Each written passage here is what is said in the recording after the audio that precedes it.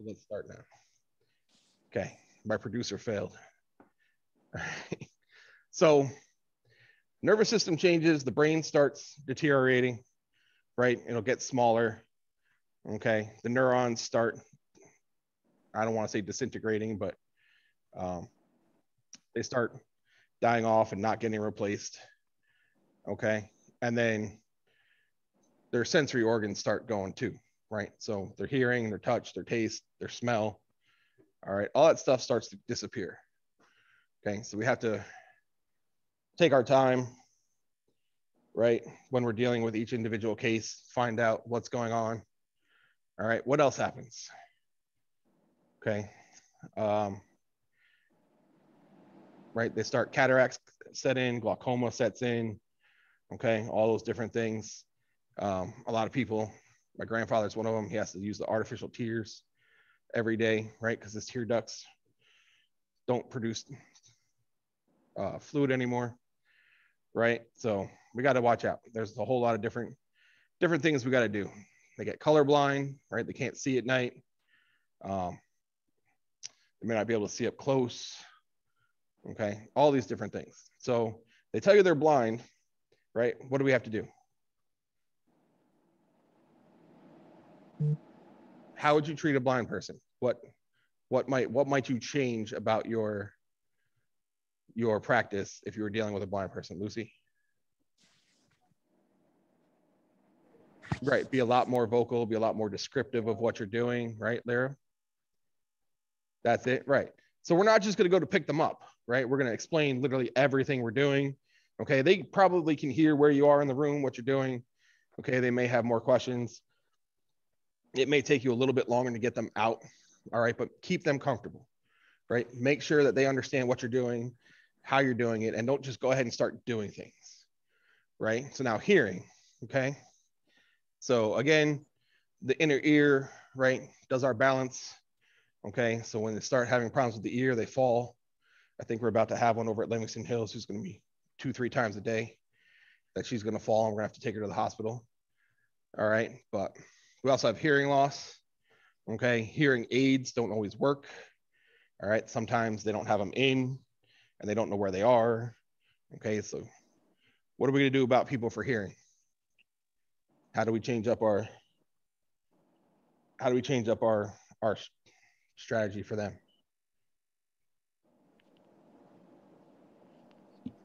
Hmm? Right. We can write stuff down. Okay. We can communicate on paper. What else? We could maybe speak a little bit like slower and More clearer. gestures, right? Gestures, slower, clearer. Okay. What do we have? What do we have with the problem with the masks? A lot of people read lips, right? A lot of people who are deaf taught themselves how to read lips. Okay. So, the other night I was like, talk to them, put it back up. Okay. Made sure I was far enough away that I was comfortable, and that they were comfortable. Okay. So, and then we get him to the hospital, and he was the sweetest old guy. And I don't think he needed to go to the hospital at all, but because he had a history of brain bleeds and brain cancer, and he woke up that morning with a headache, and then they were like, nope, he needs a CT, he's got to go. I was like, all right, cool, whatever. So, but he had his hearing aid in, but he was still hard of hearing, and he had trained himself over 60 years to read lips, right? Because he had a hearing issue, I think, his whole life. So I kept having to, and then when the nurse was talking to him in the hospital, I'm like, you're gonna have to take your thing down, because he wouldn't answer her at all, and she'd be looking right at him, and then she would go like this, and he'd be like, oh, and like start talking to her. So sometimes we have to just readjust our strategies, right? Okay, taste. All right, we damage our taste buds, they're gone. All right, that's why smokers don't really taste anything. You burn your tongue. Okay, that little part of your tongue kind of doesn't really work anymore, right? Tongue has 5 different zones that all deal with flavors. All right, so again, eating. Old people don't like to eat unless you're my grandfather. That man will, I have never seen a 9-year-old person eat so much. He will, Thanksgiving time, this towel plate this big, and he'll eat 2 of them, and he will eat all of it. right? So I don't have to worry about him ever. But you'll see a lot of emaciated, anemic, right? Older people. You can see the bone, right? The skin is right on the bone. Okay. Might be malnourished. Okay. You might see a whole lot of insurers that the family tries to make sure they're at least getting something. All right. And then also tired again because they're not eating, not drinking, right? And then touch. Okay. So, especially people that have neuropathy and things like that, their pain perception may be gone. All right. So, they may not even know they're hurt. I told you about the one lady in Copake, right? The one lady with MS that we used to go to all the time. She always fell from her bed. One night she broke her ankle. Okay. Had to be 1, 2 o'clock in the morning. We were at that house 6, 7 times a day. We all loved her. She was a sweet old lady, but nobody wanted to deal with her, right? It was always just pick her up, put her back in her wheelchair, pick her up, throw her back in bed, go about your day. All right. Well, she broke her ankle one night. They picked her up. They didn't do any assessments. They put her back in her bed. She's like, no, I'm good. I don't care. Like, I just want to go back to sleep. She signed. They went home. Next day, somebody found her unconscious in bed, right? She was septic from a broken ankle. Okay. But she never felt it. She had no clue. And the other crew literally, because she was a regular, just dismissed that, threw her in bed. She said she was fine. Didn't look at anything. All right. They kind of got in some trouble.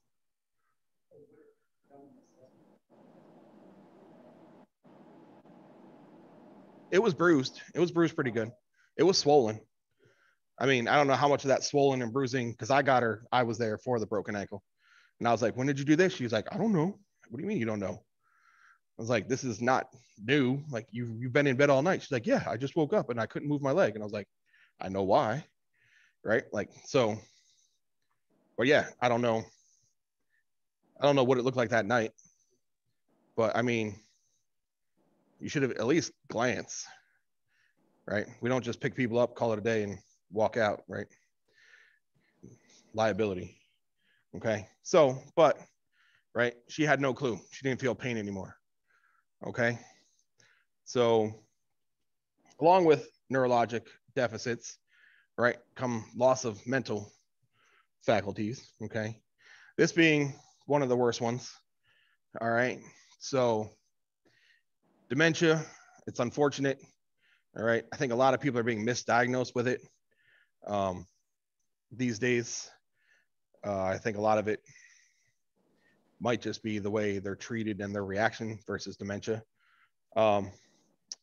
However, it does take away your cognitive abilities, your social skills, and your psychomotor abilities, right? So you kind of start regressing backwards. You're kind of reacting to events that aren't happening, right? There was one lady yesterday, she thought she was being abused in the nursing home, and she was like trying to run down the hallway, like away from people. And there was like no one near, no one touching her. And she's just screaming as she's walking down the hallway. They're like, oh yeah, that's June, whatever. Like she does that. It's noon. It's about when she starts doing this, right? And they just let her do her thing and make sure she doesn't fall and hurt herself, right? So it's unfortunate, and it happens. So you have to kind of be able to redirect them. All right. They may ask you the same question 100 times. Okay. Or they may understand you 1 second, and then the next second, right, they're going to completely forget what you just said. And then you're going to have to go through the whole thing all over again and be like, why am I? Who are you? What are we doing? Right. That kind of stuff. So these people take a lot of patience. All right. So Alzheimer's is the other one. Okay. Alzheimer's is that genetic, right, loss of cognitive ability where they basically just forget everything and everyone around them, and they keep going backwards until they're gone, right? Parkinson's takes away your motor abilities, right? It's a neurologic disease with tics and tremors. All right, makes it kind of hard to move around and stuff. Some days are better than others. Okay. CVAs, cerebrovascular accidents, right? Those are like your strokes, your TIAs. All right. But they can leave lasting scar damage that have resulting neurologic deficits. Okay. And then just random genetic factors that can happen. All right. So again, I think I hit most of these. Okay. But while you're assessing them, you may run into a bunch of these factors all at once. And again, it's all about patience. All right. You just have to be calm, be more sympathetic. All right. And then just kind of walk them through things. They'll let you do stuff if you walk them through it. All right. They're usually pretty okay. All right. Especially if you validate kind of their feelings and their stuff. I watched the video the other day and I wish I would have saved it so I could show you, but it's a lady showing you the difference, like a mother and a daughter. And she comes out, right? And the mother wants to go home, but she's at home. Okay. But she doesn't realize it's her home. She's having one of her bad moments and she wants to go. She wants to go in the car. She wants to go home and she wants her daughter to take her home. Right. She comes out and she goes, "Stop being a dummy. You know, you live here. Get back in the house." And the woman gets irate and they start fighting. Okay. Right. That's not the way you deal with it. All right. When we take our first break, if I can find it, I'll play it because it's a really good video.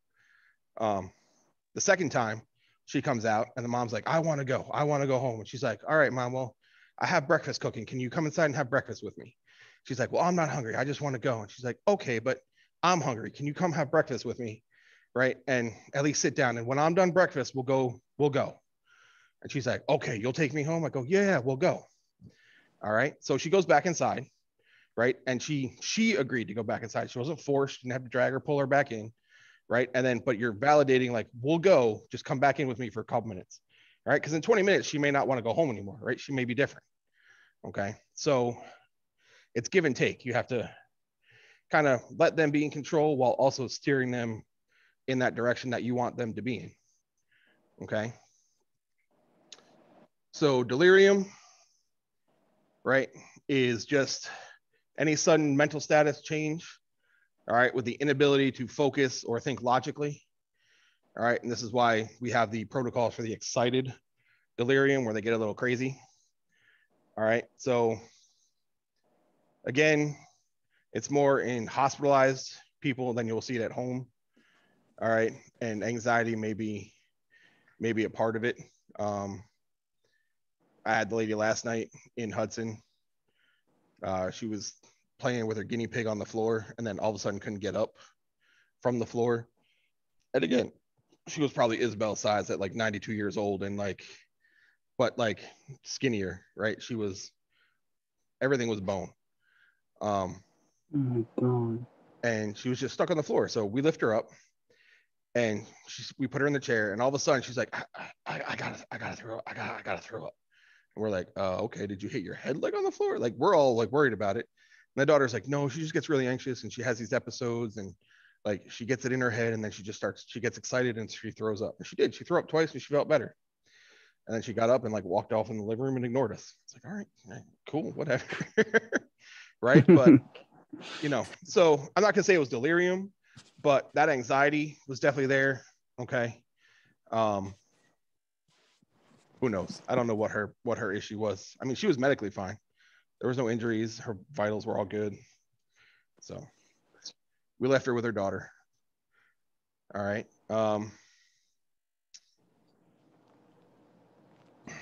Withdrawal will definitely cause delirium.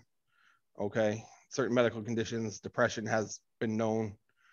All right. Malnutrition, again, because your body's not getting everything. All right. So that can cause some delirium, or your environmental abilities, right? If it's hot, cold. Okay. What we're really looking for is the causes, right? Is hypoxia, hypovolemia, right? Which is what? Low blood volume, right? So are we looking for like a shock type scenario? Okay. Hypoglycemia or hypothermia, right? And you may see a whole bunch of different physiologic changes, all right, depending on what the root cause of the delirium is. Okay. So just be aware of it.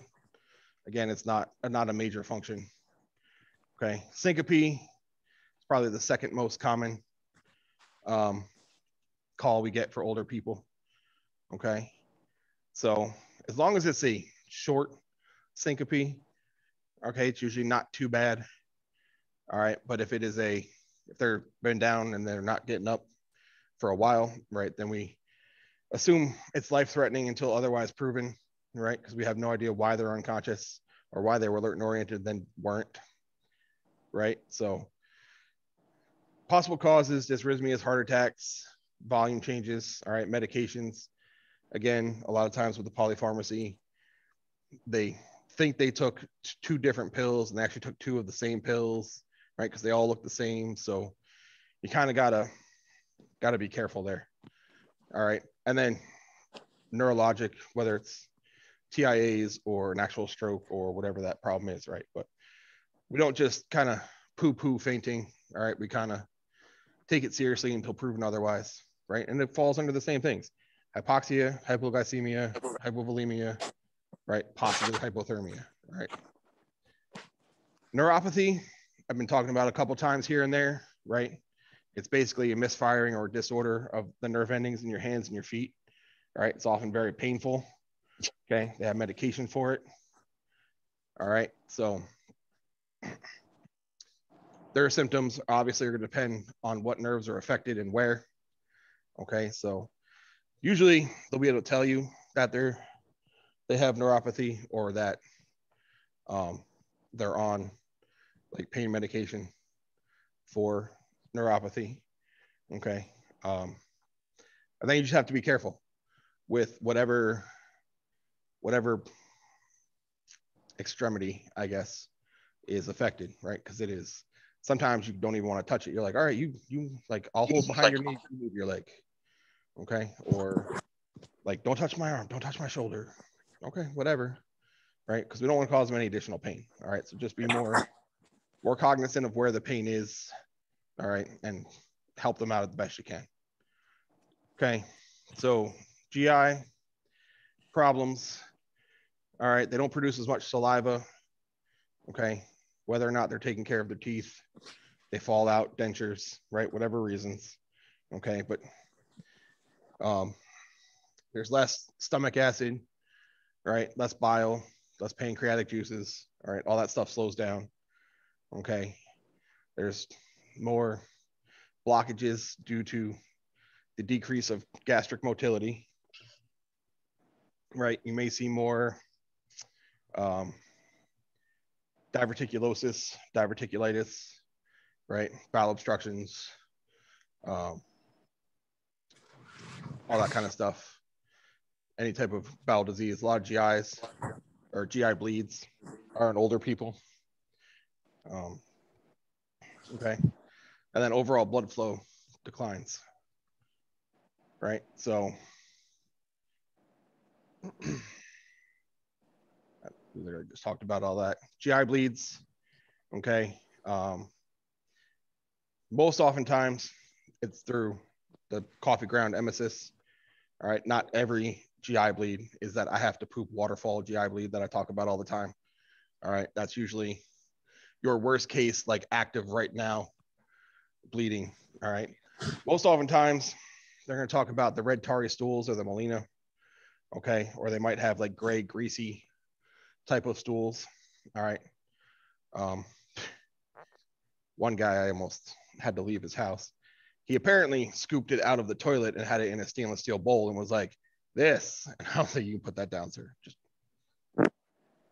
I believe you. Okay. Like, people do weird things. All right.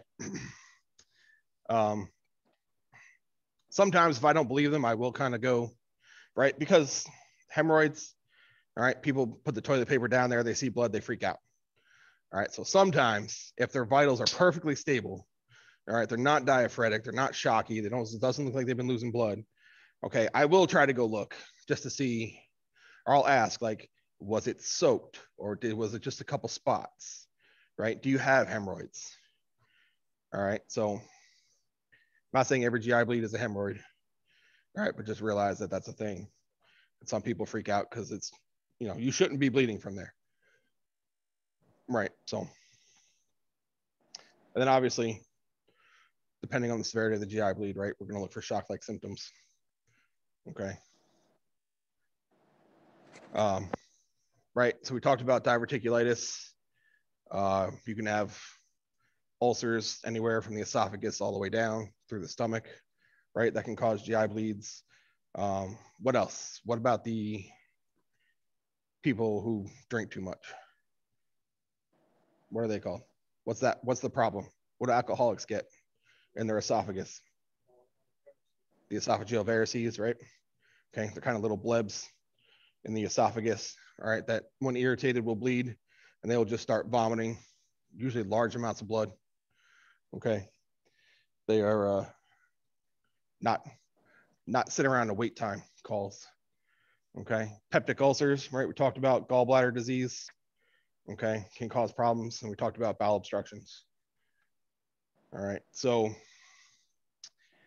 why do we worry about NSAID and alcohol?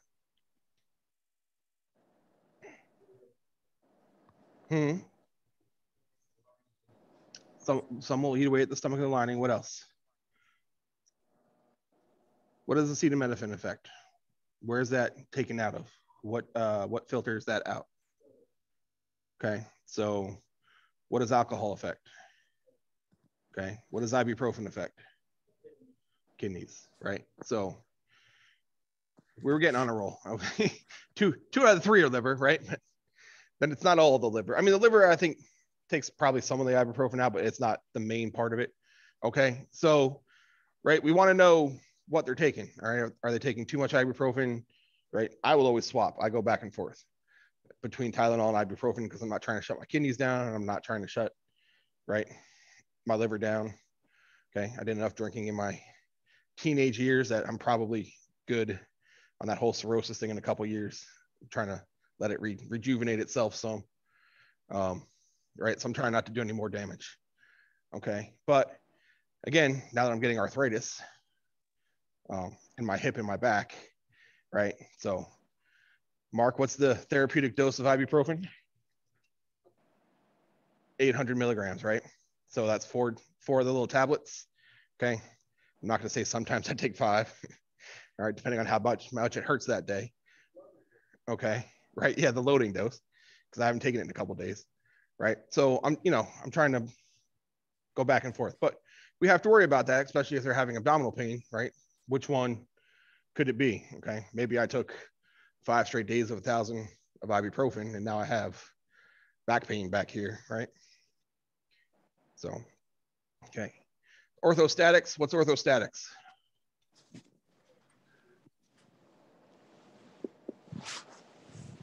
Okay. So how do we test for that? Okay, which order would you do it in? Okay, sitting first and then standing, right? So again, this is gonna let us know if there's something wrong inside, like a volume problem. All right, you know how people suddenly stand up and they get dizzy? Okay, this is one of them is this thing. Some people just have benign orthostatic hypotension. It's a thing, they have it. Okay, other times it could be more serious. All right, and as usually with abdominal problems, it's ABCs, right? Treat for shock, treat your presenting problems. Okay, and you guys know pretty much everything you need to know at this point. All right, we're just reinforcing stuff right now. Okay, again, the abdominal cavity is large. It's got a lot of things going on in it. All right, without CT, X-ray, ultrasound. That was my little ultrasound, right? Spinning around on the abdomen is my little ultrasound, kind of remind me of what the word is. Right, without those kind of tools, we really don't know, right? We have no idea. All right, that's why we always say that abdominal should be ALS, because it could be this, right? Or it could be an upset stomach, right? But how do we know? Okay, so again, the worst thing we're worried about is blood loss. Okay, and then the abdominal aortic aneurysm is the culprit for that one. All right. So let's go to the kidneys now, right? What happens in the kidneys? Same thing that happens everywhere else, right? Reduced blood flow, okay, which means reduced efficiency. Okay, so the kidneys shut down. What happens when the kidneys shut down? Or start shutting down, or start being less effective?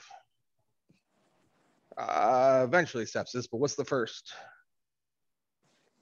What's the first thing that might happen?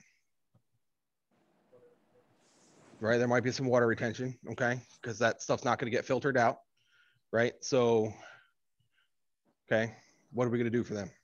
Like, we're not going to do anything, but right. So these people might be on like Lasix, furosemide, water pills, right? They may say, I have a water pill. All right, it's in order to facilitate getting that liquid out.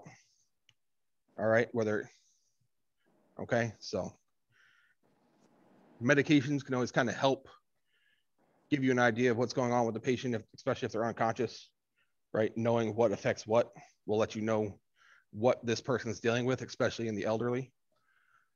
All right, so decreased bladder capacity. So my grandfather won't go out on the boat anymore. Okay, he refuses to go out fishing with my parents on their boat because he's afraid he'll have to go to the bathroom. And of course, being from the 40s and 50s generation, he refuses to use the bathroom on the boat in front of my mother. If it was me, him, and my father out there, he has no problem. He refuses to go out with my mother and use the bathroom. So he will sit outside in Maryland on the boat in a 100-degree day, wearing a jacket because he's high risk for melanoma. All right, so my mom makes him wear a full windbreaker with gloves. All right, and he will literally dehydrate himself to go fishing and refuse to drink on the boat for like 3 hours. And then we get him home and literally we like just keep handing him water bottles. And like just, yeah, it's a pain in the butt. Okay, but because of his frequency, he refuses. Okay, there can also be declines in muscle controls. Sometimes, right, you may not even know you have to go anymore. That whole system is gone. All right, so that's why they make the adult diapers. All right, a lot of times we end up having to go more during the night, right? You start waking up all night long going to pee. All right, and then the old, for men, the benign prostatic hypertrophy, right? So your prostate is right behind your bladder / urethra. Okay, when that starts to grow, starts causing pressure, right? Kind of gives you that urge that you have to pee all the time. All right, so that can cause problems. Okay, so just be aware of these things. All right, usually incontinence is not a normal thing. All right, and if they're not cleaning themselves or changing their diapers, all right, or if they're in a nursing home and they're not coming around and changing them or cleaning them appropriately, okay, we have to worry about skin irritation, skin breakdowns, most oftentimes in women, UTIs. Okay, they'll have a long history of them. All right, especially if they're wearing the diapers. All right, sometimes they have that whole little stress incontinence things. Pregnant women, all right, will often sneeze or cough and be like, oops. All right, and they'll tinkle themselves a little bit, and that's just because of all the functions and things that have moved around and happened. All right, they just lose control. Okay, you can only control like certain muscles at a time. It's kind of weird. All right, and then you have that urge thing, right? How many people walk in, turn the faucet on to pee? Is there anybody in this class? I had one in the last one. No one that's going to admit to it. Okay, no, that's fine. I don't care if you do or you don't. There are certain people who, when they walk into the bathroom, have to turn the faucet on to hear that running water, and somehow that running water urges them to urinate, right? Anybody ever do the little waterfall trick, right? Talk to you like when you're in the car and you have to go to the bathroom, they're like, running waterfalls, babbling brooks, right? No, you guys are nice to each other. Anybody put their friend's thumb in a paper cup of water when they were the first one to pass out at a sleepover? Yes, there you go. Okay, that's the same kind of concept. All right. Finally, something. You guys had me a little concerned that like no one has fun anymore as kids. I used to be the first. We all used to stay up as long as possible. You did not want to be the first one to pass out. Nope. So, all right. And then the opposite of incontinence is obviously retention. Okay. Again, the enlargement can make it harder to go, but makes you want to go more. right? So you got to watch out for bladder and UTIs. All right. And then sometimes it can lead to backup into renal failure, right? So again, most of this is kind of just review / good to know stuff, right? The endocrine system, we're not really going to talk about. Is there anything we have to talk about here? Oh, other than diabetes and hyperglycemia. Okay. Just be aware, right? If they're acting weird, check their sugars. Okay.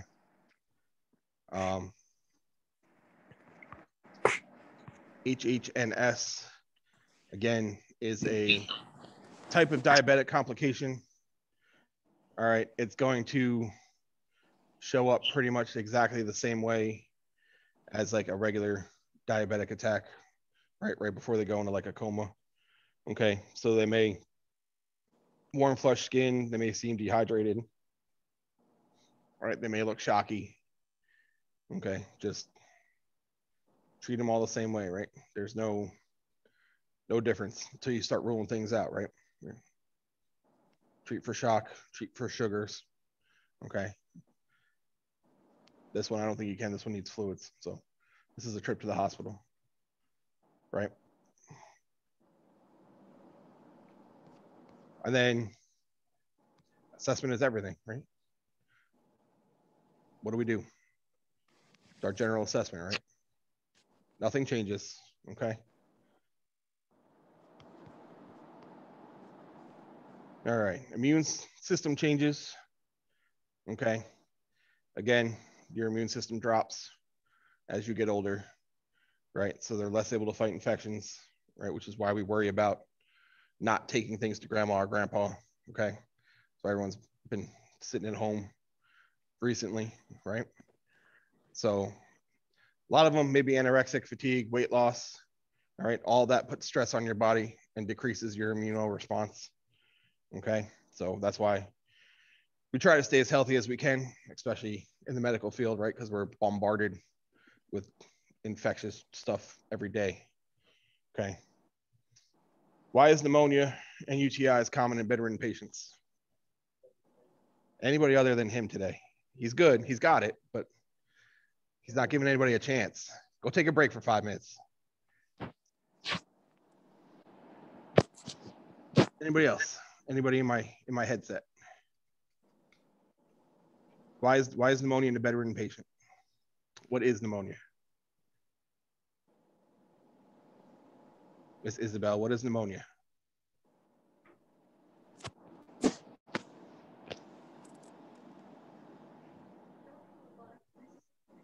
Okay. What is the cause of pneumonia? What? Okay, but what happens? What's the reaction?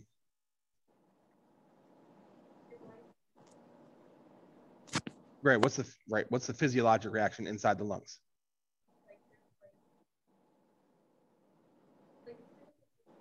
Yep. Why?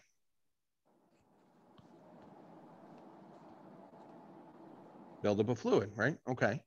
So now why is that in bedridden people? Why do you think that's more common?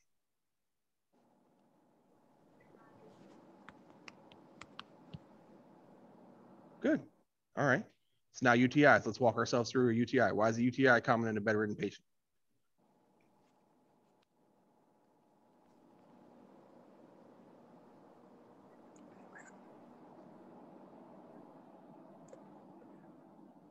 Right. So you're possibly in a diaper, okay? Possibly even in your own underwear, whatever. But you're urinating. If you're not getting out of bed and you're urinating yourself and you're sitting in it, right? All of that toxins is still right there, and that's a perfect environment, right? You've now created a warm, damp environment for bacteria to grow in, and it's gonna move, right? So perfect. All right. All right. So you guys got it. Okay. Musculoskeletal system, right? What happens when you get old for your muscles and your bones? Huh? Osteoporosis, right? The bones become softer, more brittle. Okay. What else? What happens to your muscle tone?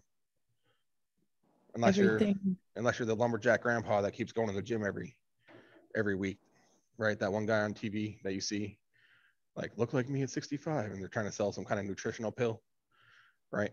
But unless you're that guy, what else happens? The mass of both and like the tone of both of them are just decreasing. Right, your muscle mass, your muscle tone. Okay. What about your joints? What happens to all that cartilage?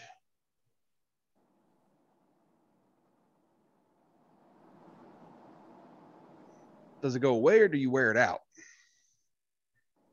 Right? Would it be the same? I mean, it would be the same, right? Does it go away or do you wear it out? The cartilage, like in your knees and your elbows. It's more like a wearing out, right? It doesn't just hypertrophy and disappear, right? It just kind of wears out eventually. Yeah, I got one. They thought my one knee, my left one, you can actually feel it, is almost completely gone from being a catcher as a kid. The cartilage is like flat, like, and they're completely different. The guy's like, "How old are you?" And I was like, 40. He's like, "Are you sure?" I'm like, "Pretty sure." He's like, "What did you do?" I'm like, "Yeah, well," right. But it is what it is. I had fun. That's all that matters. Okay. So what are the two things? I don't know if I've mentioned it, but what are two things that you think the elderly are most concerned about? Huh? Falling, which is what? What are they most afraid of losing? Huh? Their independence. And what's the other one? Now, well, maybe their memory, but what goes along with their independence? What's the first way to lose your independence? Right? Okay, their mobility. All right. They refuse to walk with a cane. They refuse to walk with a wheelchair or use the walker. All right, because they don't want to go away. Okay. So they're stubborn. All right. Like they're going to try like hell. That's why they fall all the time. All right. Because they're stubborn and they don't want to use the cane, or they're using the cane and they're not confident with it and they feel weak and shaky because they should be in a prong cane instead of like the one arm cane. All right. Or the walker. All right. So we got to work in between. Right. So we talked about how the muscle becomes smaller. All right. Your strength declines. All right. Your cartilage degenerates. Okay. Your ligaments lose their elasticity, right? So everything doesn't snap back into place the way it's supposed to. All right. It's a lot harder and stiffer to move your joints. Okay. And your overall neurons are decreasing. So you don't have the same amount of receptors to tell your arm to move that you used to. All right. So that's why it makes it harder. Okay. We talked about osteoporosis. Okay. Now the extent of the bone loss, right, depends on your overall genetics. All right. Your overall body weight. Okay. Your bad habits. All right. As I reach for mine. And again, that activity and diet. All right. Huh? Is it alcohol? I wish. Duncan made Irish coffee. I'd be there every day. I felt bad yesterday. So supervisor stopped by the station and there was a beer in the trash can. He's like, "What are you guys doing?" I was like, "What do you mean?" He's like, "Why is there beer in the trash?" I was like, because we're having beer, bacon, and cheese sloppy joes for dinner. Right. So I was making sloppy joes in the crock pot and I put beer in mine. So, but he was like, "Are you sure that's all you did?" And I was like, "Do you want to smell my breath?" But yeah, so funny side story. All right. And then we have the arthritis. Okay. That's the one that destroys the cartilage, right? It eats it away.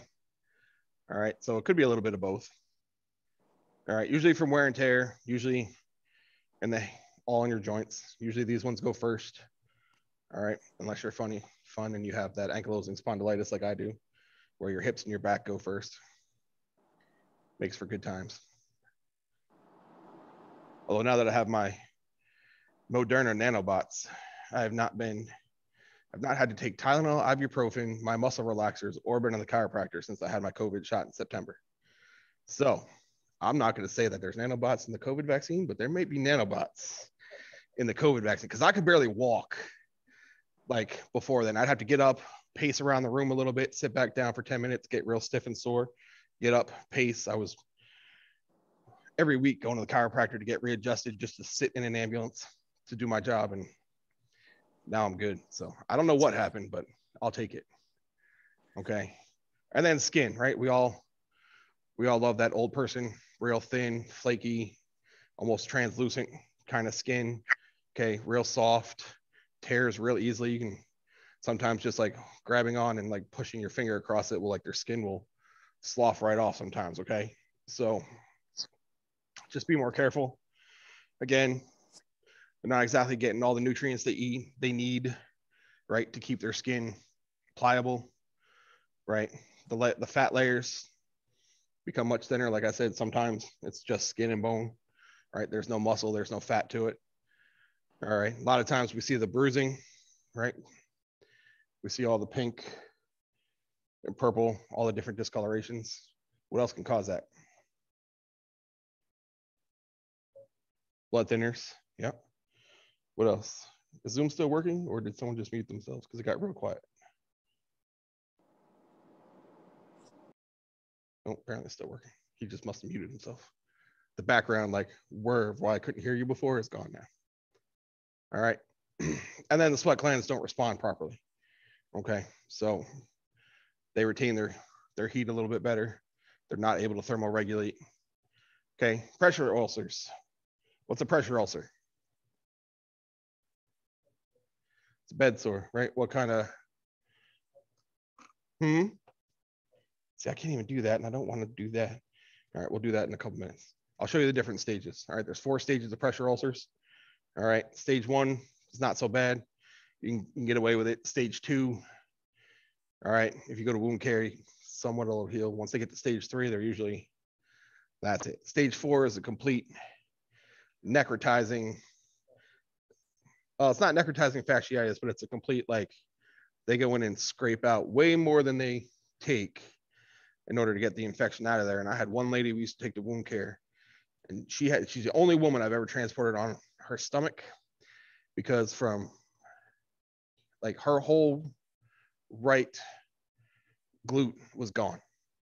You could literally see like her pelvis, you could see the vasculature. Like when they took the bandage off, you could literally see like the muscle was gone. You could literally see everything, all the ligaments, strands, everything, like in their whole left side here. It was just whatever pressure sore bacteria she got just ate through everything. And I was just like, how are you still alive with this? Like it was, I'll show you pictures. Like you'll see, I'll find pictures when we take a break. Huh? I mean, I don't have pictures of her, but I will find you like a stage 4 pressure ulcer and I'll show you how bad they can get. I think hers was the worst I've ever seen. Okay. But right. So stage 1, there's a little bit of redness. All right. It almost just looks, I kind of want to say like psoriasis. All right. It's like a little red mark. It's got a little white line around it. Okay. And that's just about it. It's a little minor surface damage of the skin. Okay. We're fine. Stage 2, all right, is when it starts to blister or ulcer. All right. It starts to open up a little bit, or you get that pressure blisters. Okay. And it may just be in the superficial layers. It may be a couple layers down. All right. Stage 3 is when it really starts to break, starts to open up, goes through the fat layer of the skin. All right. You're about a ½ inch deep at this point, depending on where it is. Usually they get them right here in their back, in their butts, right? Because we're talking about elderly people, usually in the nursing home, unfortunately. All right. Or people who are bedridden at home. Where else? Where's the other? If it's not here, where's the other place they get them? Who can think? If you're bedridden, right? Who's looking at Mark right now? Mark's giving everybody the answer, or was. Right? Where else? The back of the heel. Okay. A lot of times they'll be in soft, padded booties. All right, to protect the back of their heels from the bed, because they just sit there and rest. All right, they don't move. Okay. And then stage 4, like I said, complete invasion. All right. And we will find pictures so that you guys can see it. All right. And then toxicology and sepsis. All right. Older people are more susceptible to sepsis, right? Again, because of everything we've talked about. Okay. So again, just be careful, be aware. Polypharmacy, I know I've talked about a couple times, right? So try to write them all down. They're going to hand you a garbage bag or 2 big gallon Ziploc bags, usually of medications. All right. Because 911 tells them to bag everything up and hand it to you when you get there.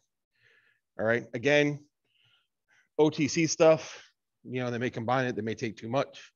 Some of the OTC stuff, along with their prescription medications, may have negative effects. All right. And they don't always know all of that contraindications to that. Okay.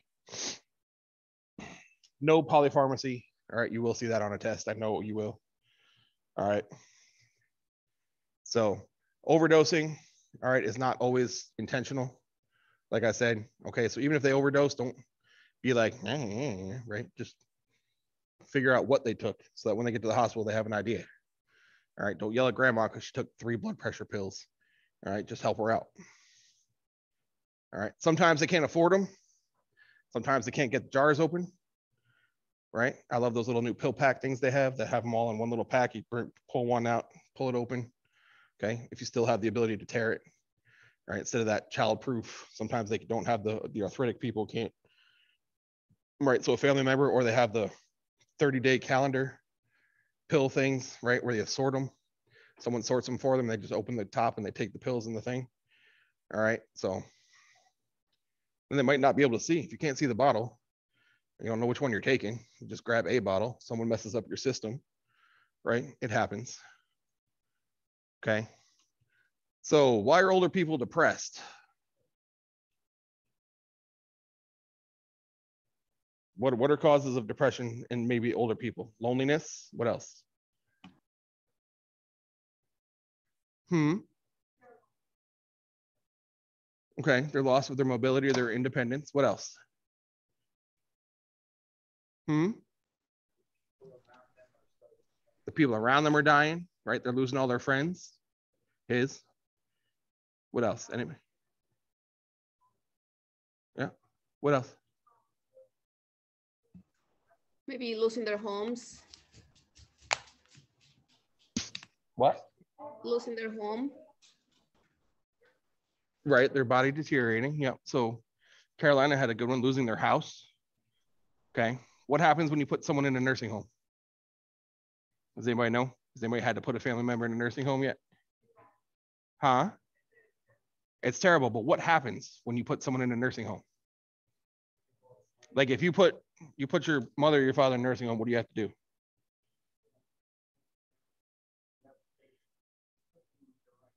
Well, you don't strip them of their rights, but what does a nursing home take? The nursing home will have you sign over their house as collateral to pay their bill. How many nursing homes own houses? It's ridiculous. All right.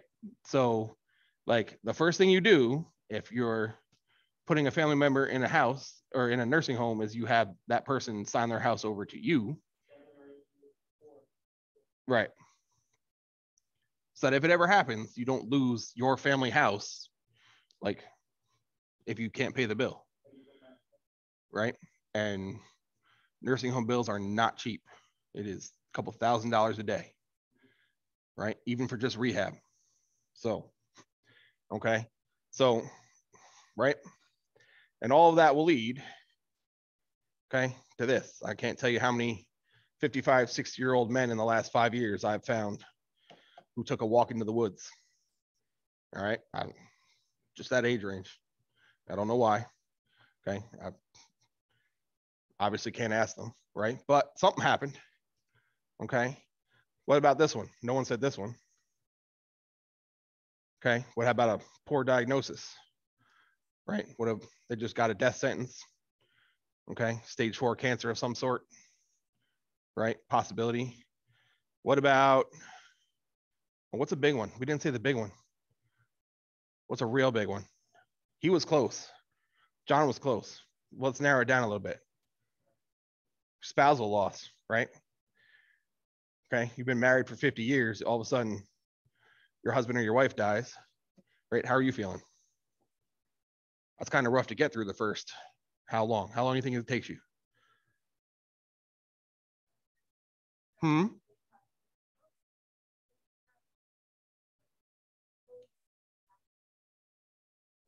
Sometimes there is the broken heart disease.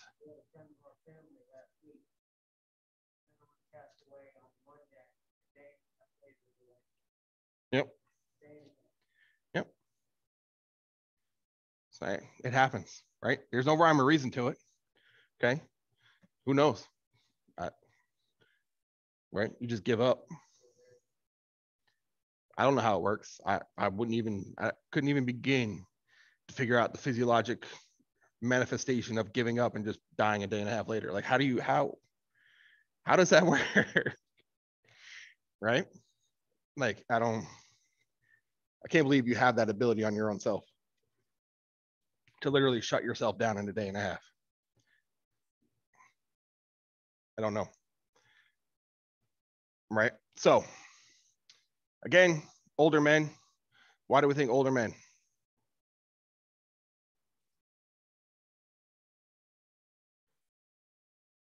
Anybody?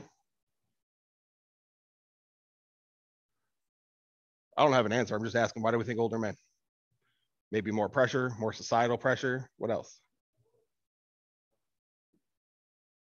This might be like a reach, but just with the generation, like, does it have to do with like veterans and PTSD and stuff like that? Mm-hmm. Right. So older men may not have a social group, okay, something to keep their time up, right? Keep themselves interested. I don't know who it was, but they just said veterans and PTSD. Okay. Finally, it catches up to them, maybe, right? That they don't have an outlet for it, or, maybe they do have a social group and now there was 5 of them and now there's 2 of them, and right, their numbers are dwindling, and right, they just can't handle it anymore, and whatever it is, okay. But for whatever reason, the older generation, all right, is more prevalent to commit suicide than the younger ones. Losing their job. At an advanced age and not being Yep. another. Or maybe the inability to work. The inability to work, right? So that loss of a meaningful life role, okay, that might be one of them, right? Because I'm not going to say society tells us our whole job is providing, but what does society tell you a man's job is, right? Or at least it used to be, okay? Was to provide. Like, our job is to go out, work, make sure that the next generation or our family is taken care of and provided for. All right. You take that away from somebody who lives their whole life doing that. What do they have left? Right. Maybe they don't have hobbies. Right. Hopefully they can go fishing.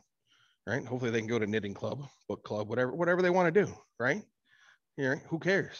Okay. But you got to have something when you're done. Okay. My dad likes to travel. All right. They did a cross-country camping trip, took the camper, put it behind the truck. It took 3 months and drove around the country. Went to every state park he had never been to before he started working.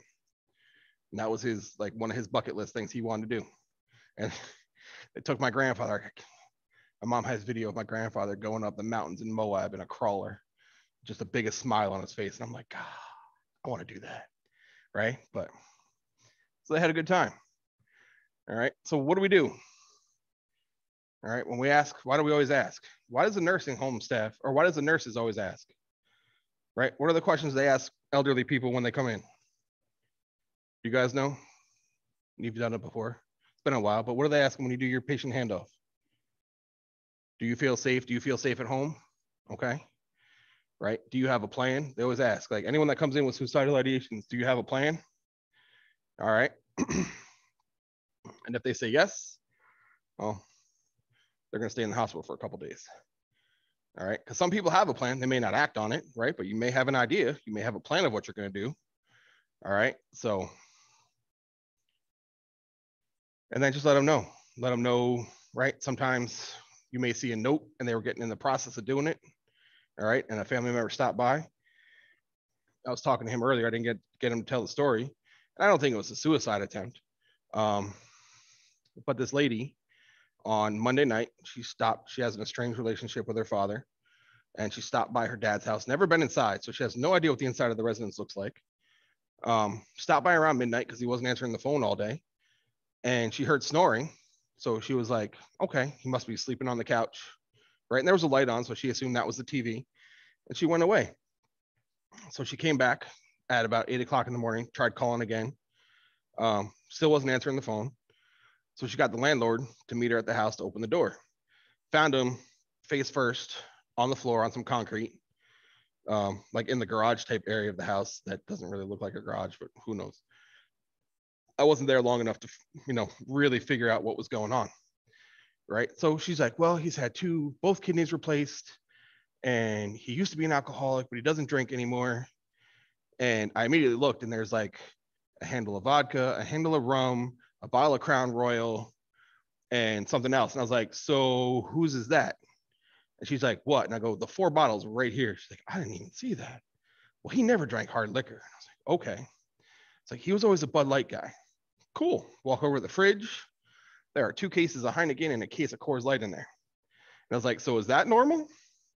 And she goes, is he really drinking again? I was like, why are you asking me? I don't know. Right? So we left, right? We were gone. And I took a sugar. Anybody want to guess what his blood sugar was? Take a wild guess. Stab at it. Huh? Oh, he was unconscious. He was snoring. It was low. How low do you think it was? 30? Let's go lower. Let's play the high-low game. 30 is too high. 10's too low. Too high. 15 is 1 too low. It's 16. Yeah, it was 16. Okay. So I threw 250 mLs of glucose into him, got his sugar to 150. He is still out. Done. Maybe, I don't know if you can help me with this or not.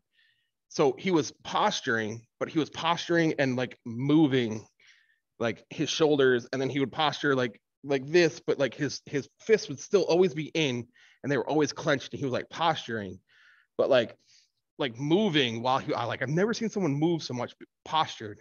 And I was so, no idea, right? His pupils weren't blown. So I don't think he hit his head when he fell. He didn't smell like alcohol. Like I didn't smell him drunk. And I know his blood work was way off. He was hypothermic. He was ice cold. I wasn't there long enough to get a core body temp for him. I would have loved to, but I wasn't there long enough at the hospital. I don't have a rectal thermometer in my ambulance, and I'm really not it's cold. Yeah. Okay, good. All right, so everybody back. He knows what these are. Okay, this is a stage 1. All right, this is that nice red, splotchy, glossy. Okay, sometimes there will be a white ring around the outside. All right, this is someone's rear end that's going to go in different stages. All right, this is stage 2, maybe.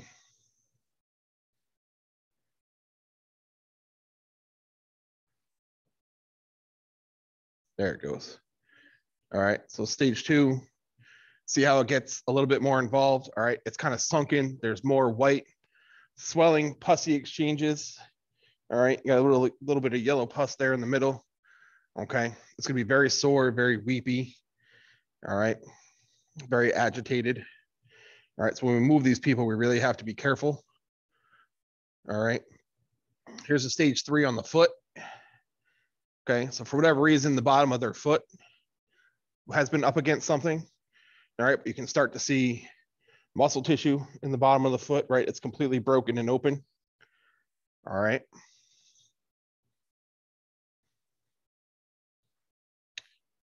This is stage 4 of a foot. Okay.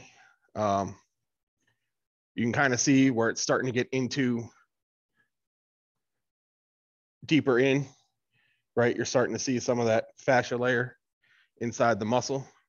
All right, it's all necrotic on the outside of it. Okay, and then watch this guy's knee. Stage 4 of a knee. Okay. That's literally the structure of a knee. You can see the patella in there. You can see the bone in there, right? That's all an infection. How does that even happen? It's a bacterial infection from not being clean, from laying on something.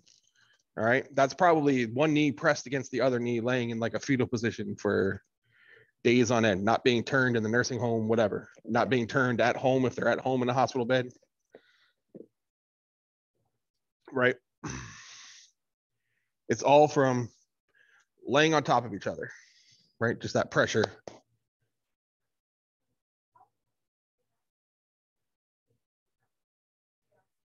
Oh, that's a couple months. That's a month. That's a problem. If it's at that stage, like that's more of the neglect and abuse, or it's just out of control. Someone doesn't know how to handle it. Okay.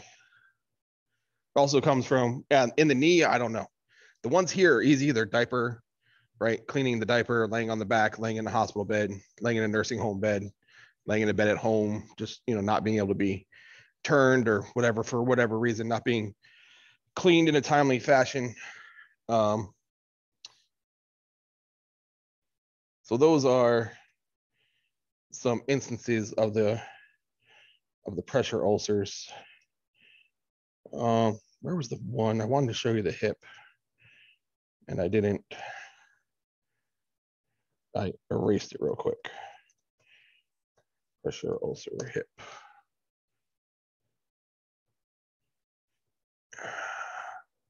This one. Was it this one? I think it was this one where you can actually start to see the hip bone itself, the pelvis, all the fascial and muscular layers, right? This lady, where she's got them in multiple spots. If you look, you can even see the blood on the sheet down here where this one's starting, right in this area, right? I mean, this is what you see. If you do it long enough, this is what you see when you go to nursing homes and sometimes like private residents. I've had one lady who goes to wound care to get cleaned up, and she does all her stuff at the house. She's got daily healthcare people there all the time. So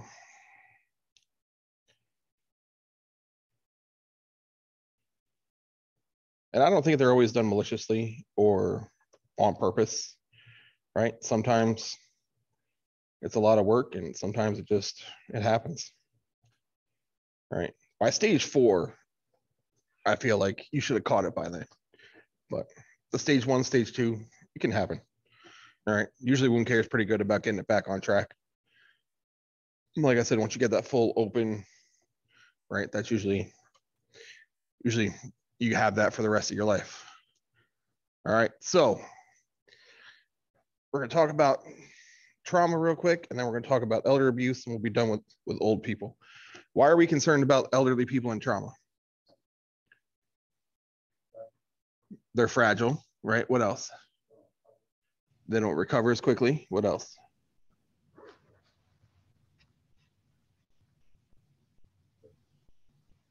Right, well, that's fragile.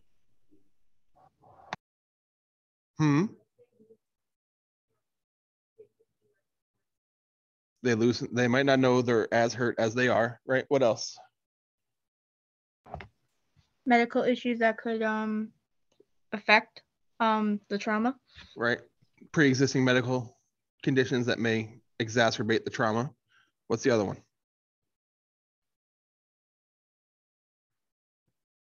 Right. They're fragile. They won't recover as quickly. Why? What physiologic change that we talked about happens with elderly people that we would be more concerned about, especially in a situation of like a shock-like situation, like if they were bleeding out? What are we concerned about?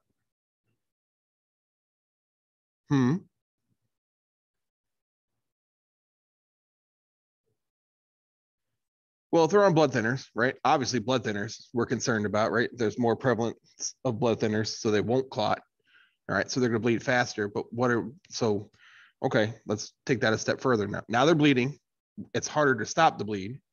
What other physiologic change that we talked about makes it worse? What do they have? What's different? Volume. Okay, they have less volume, right?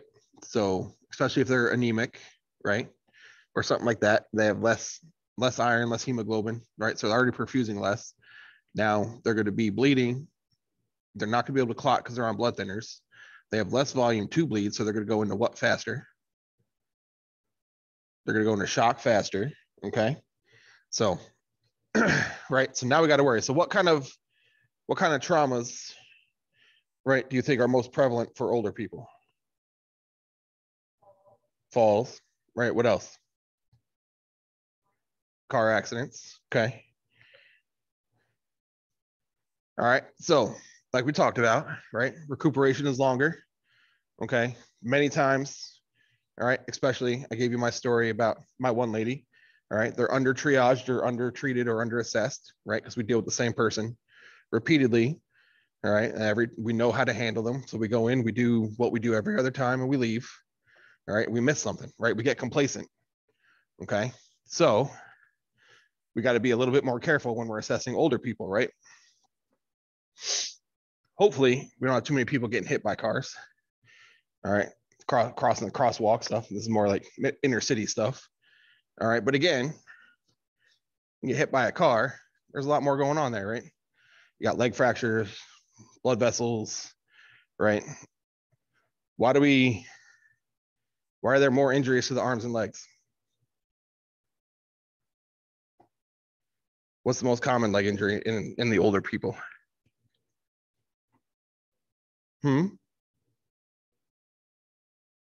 Anybody? Hip dislocation, hip fractures, right, from falling? I can't hear you back there. I got one ear closed. Speak up. You got your masks on too, right? I get it, but I still can't hear that far. All right. What about the arms? What kind of arm injuries, right? The reach outs, okay? The spiral fractures, the humerus fractures, okay? Maybe wrist fractures, right, from trying to catch themselves, okay? What's the secondary impact?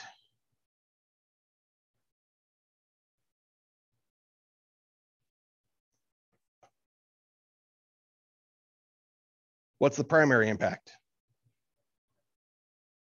Okay, so you fall, all right, you hit your hip. That's the primary impact. What happens after you fall and hit your hip? You hit your head. What's hitting your head? That's your secondary impact, right? Okay, so the whatever happens after the initial contact, all right, whatever the cause of the trauma is, all right, that secondary cause, okay, can be possibly more serious or cause increased injury, all right, but we have to be careful of that.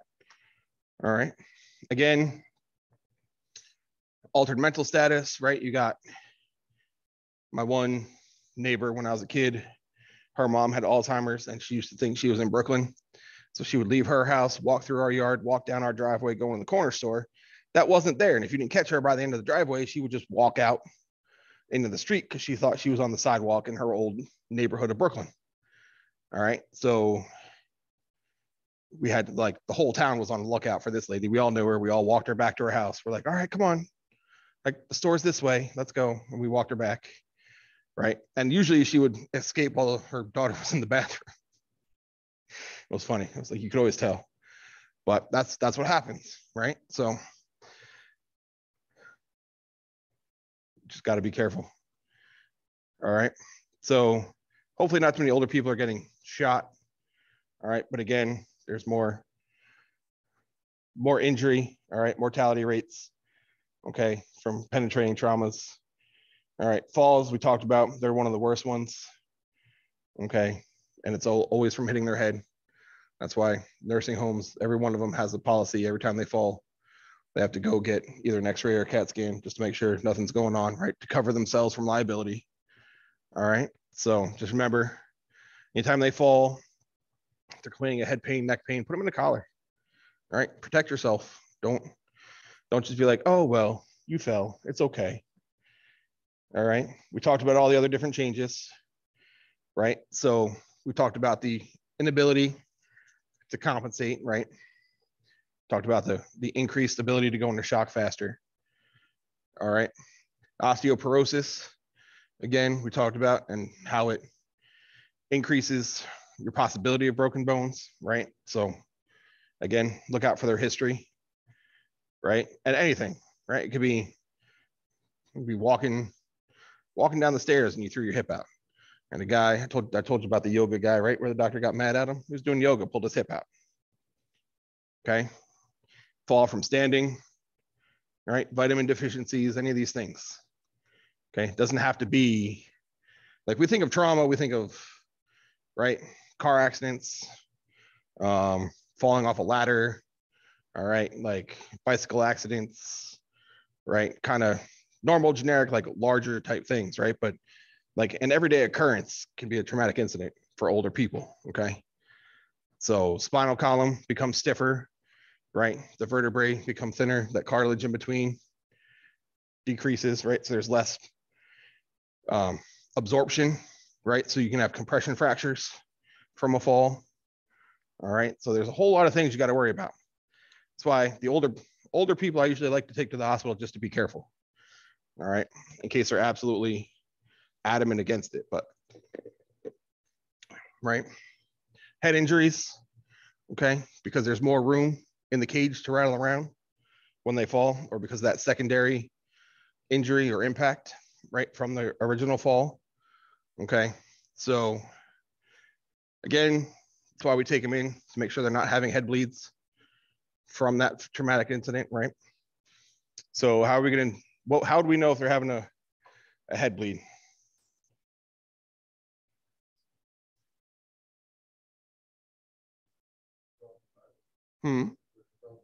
It can show in the vitals, right? How, I mean, what is a subdural hematoma is going to show up just the same as what? Or possibly the same as what? It's one of, right? Huh? Not their vital signs. What else is, what have we talked about repeatedly, right? What will it act like? Right? It could show up like a stroke. Okay. It may be more subtle. All right. There may be one pupil might be more dilated than the other. All right. There might be bruising in one place. Okay. There might be a little weak on one side. All right. Depending where that bleed is, where they struck their head. Right. But just be aware of those tiny changes. Okay. Then, of course, alcoholism. We talked about the anticoagulants. Right. So a lot of this we get through just by talking. Right. So environment, your elderly people are more susceptible to hypo and hyperthermia. Okay. So like I said, the guy we found on the ground overnight, he was ice cold, right? Hypothermic. Okay. So anybody unknown downtime or unknown on the ground, middle of summer, you can lay on your ground and still be hypothermic on your kitchen floor, falling as grandma. Okay. I've seen it. All right. So just be careful. All right. Like this one said, indoor, right? Indoor hypothermic deaths. Okay. Or indoor hypothermic activities. All right. It can happen inside. You don't have to be in the snow. Everybody good? Okay. And it may, most traumas in geriatrics are not a single trauma, right? So like if you're in a car accident and your femur is broken, right? It might just be your femur. Okay. If you're fall or something and you snap your leg, right? Your leg. Okay.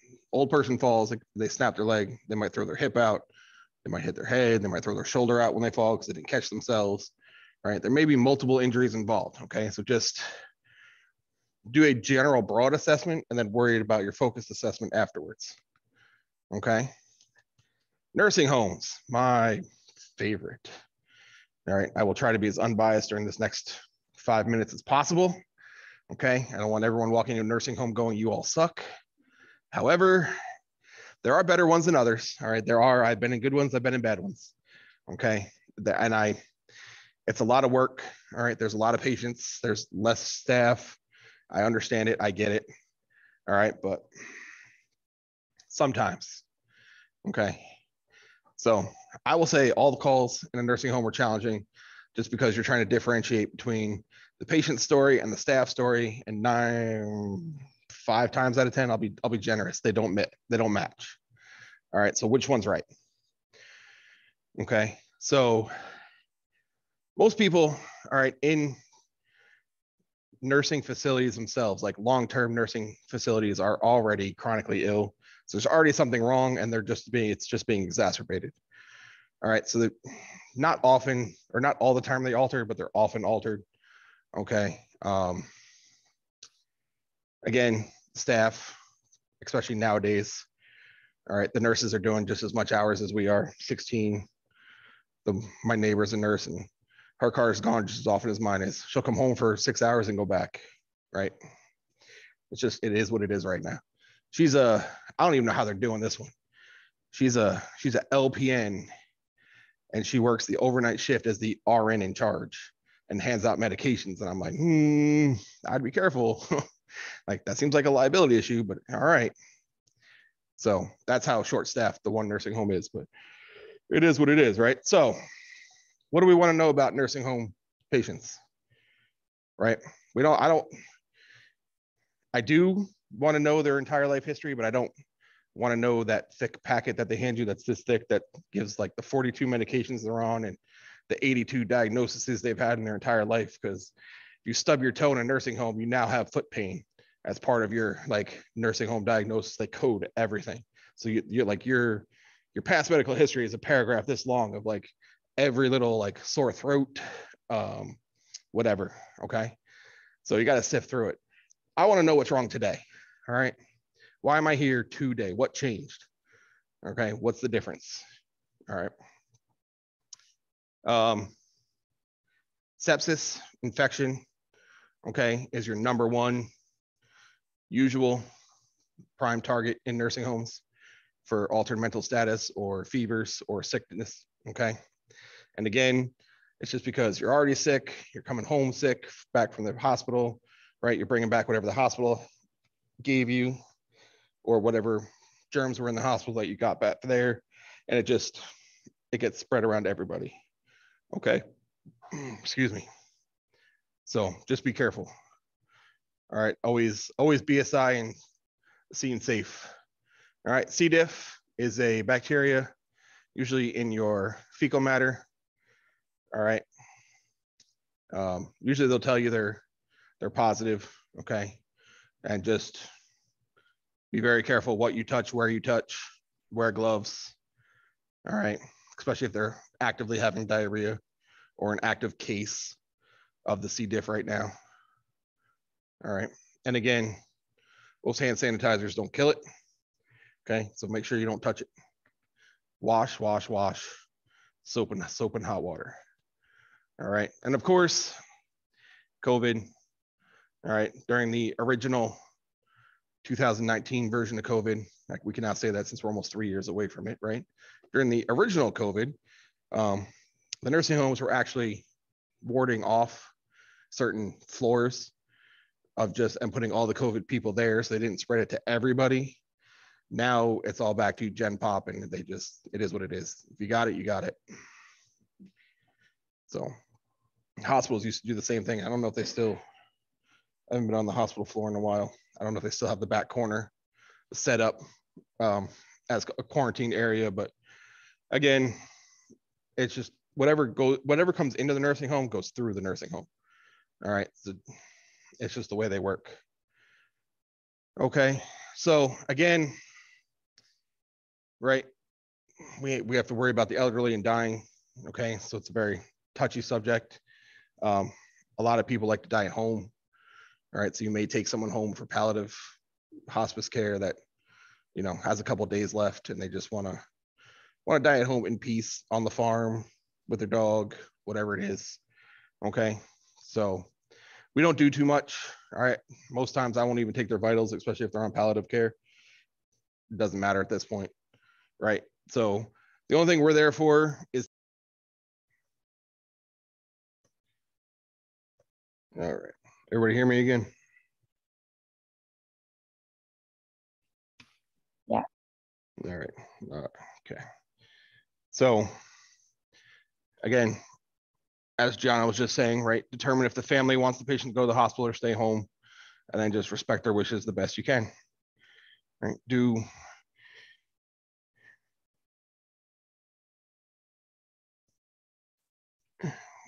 Do what's asked of you to the best of your ability. All right. So who remembers the MOLS form from like months ago? Right, that wonderful MOLS form I gave you guys copies of, the DNR, DNI forms, right? That have all those wonderful illicit instructions that all of a sudden you're like, well, this makes it not this and this what, right? Okay, so advanced directives, right? We've talked about, all right? So if they're there and if they're put in your hand and you see them and you hold them, right? Those are now your orders. That's what the person wants you to do. That's what we do. Okay. There may be like a living will, maybe a DNR, maybe a MOLS, maybe a physician order. Okay. So my wonderful thing that I tell everybody, right? DNR means do not treat. What is it? What is the actual, what does a DNR mean? Okay. What is resuscitation? What is the reason for CPR? No. Why do we do CPR? Like what happens? What is the physiologic change in your body that requires CPR to start? No pulse. Okay. What happens if you have a pulse? Okay. But so, right. Okay. So that DNR starts when? No, not when they stop breathing. When their heart stops, right? So we can do everything we can do.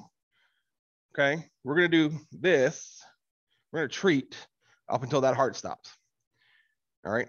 I will do everything I can unless the thing tells me on the back, like no IV, no medications, pain management only, right? Then that's all I'm going to do. But if all that's checked on that form is DNR, DNI, okay, I'm going to do everything I can to keep your heart beating without intubating you, okay, until it stops. When it stops, I stop. All right, that's my job. DNR does not mean, oh man, you're dying. It might take like 30 minutes or 45 minutes from now, but we're just going to watch you die to the hospital. Like that's not what DNR means. Okay. Right. We're still doing our job. ABC, treat for shock, treat the presentation, whatever it is. Okay. Now, if they literally look at me and they look me in the eye and they'd be like, I don't want you to do a damn thing. All right. That's a different story. As long as they're alert and oriented when they tell me, I will stop doing what I'm doing. Okay. But DNR does not mean do not treat. I cannot say that enough. I cannot stress that enough. All right. And then the physician order, this is what I was talking about before with the most. Okay. You may have a form with specific physician orders on it. Okay. And that's what that person and that doctor have decided is going to be their end of life treatment. And that is what we are responsible to take care of. Okay. And then, like I said, if you do not have a piece of paper or something in your hand that says do not resuscitate, right? And you get there, start it, right? It's worst case scenario. Okay. If you find it later, then you can stop. All right. Or, right, but we don't know about whether the daughter wants grandma dead or not. So, okay. We don't just take someone's word for it, unless it's the patient's. Like I said, if you're alert and oriented ×4 and we're going to the hospital and I don't have one, and I say, what are your wishes if you were to, your heart to stop? And they tell me, don't do anything, right? I'm not going to do anything. That's my binding contract right there. All right. And I'm just going to note it in my chart and we'll go about our business. Okay. So leads into elder abuse, right? Neglect. Okay. In the state of New York, we are not mandated reporters for the elderly. All right. So you can walk into a very rundown place and be very upset about and have an emotional response to how this old lady is living. Okay. And you can call and it might take a month for them to do something about it. All right. They are not super quick about worrying about the elderly population. Okay. Kids, they'll be there in an hour. This one usually takes multiple calls, multiple reports. All right, because they try to find family who can come in, help them clean, and come in and help them take care of themselves. They try to get state resources, people who can come in, help them do things, right? Because they don't want to take them away. They don't want to take their rights. They don't want to have to be wards of the state. Okay, so you have to be certain that there's some sort of abuse or neglect. All right, and it can be anybody. It can be family members, caregivers, someone who just neighbor who comes over and takes care of them, right? Because there is no family left or family in the area. All right, and it doesn't have to be always something you did. All right, a lot of times it could be something you didn't do. All right, and not you, like us personally, just like whoever their caregiver is, right? So a lot of times we don't really talk about it, right? A lot of times the elderly people themselves don't talk about it. All right, they don't either realize that it's happening to them, or right, they're not going to say they're okay with it, but they're afraid of speaking out because they may be abused more when they get home by the same person. All right, so it's definitely a traumatic event. Okay, for whatever reason, it is usually older women above 70, 75. All right, and it can be monetary, it can be sexual. All right, I had one lady who said one of the aides in the nursing home kept touching her inappropriately while like cleaning her, and her son pulled her out and he takes care of her at home now. Right, so I don't know, it was investigated. I have no idea what happened. I didn't follow up, but right, apparently it happened. It was in the city. She was in a nursing home down somewhere in the city. Okay, and then sometimes, right, people who have been abused their whole lives turn into abusers as like a coping mechanism or for whatever reason. All right, so what's our job? What are we supposed to do about it? Okay, why are we there in the first place? Who called? All right, did the abuser call? Did grandma finally get a hold of the phone and make a call for herself? Right, what happened? Okay, take note of the environment. Like I said, the condition that the patient lives in. If they have home health care and their house still looks like a hoarder and still has garbage packed up everywhere and still has diapers on the floor and right, whatever, like that's not okay. All right, that's still, that home health care person is not doing what they're supposed to be doing. All right, are there any soft tissue injuries, right? Like children, like abuse injuries? Okay, are there any of those ulcers that we talked about, saw pictures of? Okay. Is nobody really giving you any answers to your questions? Right? Are you not getting the answers you're looking for whatever reason? Okay, does the home healthcare not know, don't know, doesn't understand, doesn't want to tell you anything? All right, or like I've always said, right, are there two stories and they're not matching? All right, which one is right? Okay, so we got to put our super sleuth hats on and kind of try to figure something out. Okay, like I said, most of these you're going to notice over time. You're not going to get on the first one, okay, because you're going to walk in, you're going to treat the patient. You may look around a couple times, but you're not going to really, unless you have a good spidey sense, get that tingle yet. Okay, so good things to look for are, is the caregiver concerned, right, about the safety of the older person, or are they just like, yeah, whatever, she's got to go, right? They've been bothering me. I'm going out. I told you about the one where the wife called, had mom taken to the hospital because her and her husband were going out for the evening, and like no one was going to be home. So she was like, oh yeah, like her she's just altered. She's not acting right. She's got to go be evaluated. And then she looked at her husband and was like, hurry up, we got like 3 hours before she's back. Right? She was just getting sent to the hospital so they could go out. All right. Again, when you call them out, are they getting really defensive? Right? Do they know that you know, and now they're like trying to backpedal? Okay. Will the caregiver answer every question? All right. Do you have to be like, I didn't ask you, I asked you, right? Like, let her answer, let him answer. Like, I get it, you understand. I need to find out if they understand, right? Play it off. Be like, no, I'm just trying to assess like her mental status. There's a couple questions I have to ask her. Like if you could let her answer for me so I can understand what's going on. All right. Try to play it off like you're just trying to do your job. Okay. How many times are you at this specific address? Or, you know, like most times when you see the person who relieved you or you relieve them, you're like, oh yeah, I went to this address again 3 times yesterday. This is what we did.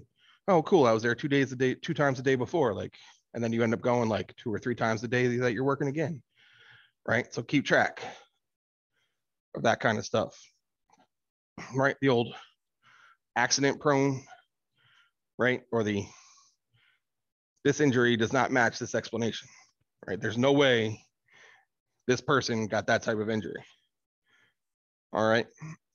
Are they psychosomatic complaints? Is it someone who has chronic pain without any explanation for it? Are they self-destructive, right? Are they depression?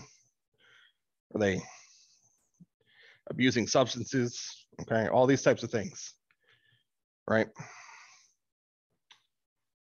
Are they going to the hospital for pain management and then the person's taking the pain pills at home and taking them themselves, right? Instead of the elderly person? Who knows?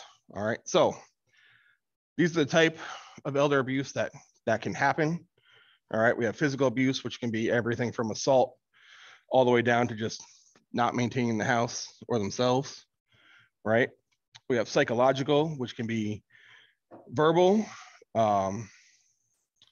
right? Treating them as infants and not giving them that respect of being an elderly person, but like, you know, treating them like you would treat your kids, yelling at them all the time, complete neglect and just forgetting that they're there and just letting them do whatever they want to do. And who cares, right? Or is it financial? Are they taking things, right? Are they trying to take over their bank accounts? Are they trying to get access to their money? Are they taking things out of the house, right? Taking jewelry, stuff like that. All right, all of it's part of it. All right, so what are we looking for? Oh, we're looking for the same thing we look for in children. Okay, we're looking for bruising, especially in a physical setting. All right, looking for biting. Okay, and it may not be biting on the patient, it may be biting on the caregiver. And why are we looking at bites on the caregiver? Right, because it's the only way the old person can defend themselves is when they put their hand near them, they bite them. All right, so if they go, oh, watch it, she's a biter. Well, is she a biter, or is she biting you because you're abusing her and that's her self-defending herself, right? So again, right, all of these things, right? Cigarette burns, match burns, chemical burns, right? Forced immersion. People are sick. It really drives me crazy. All right.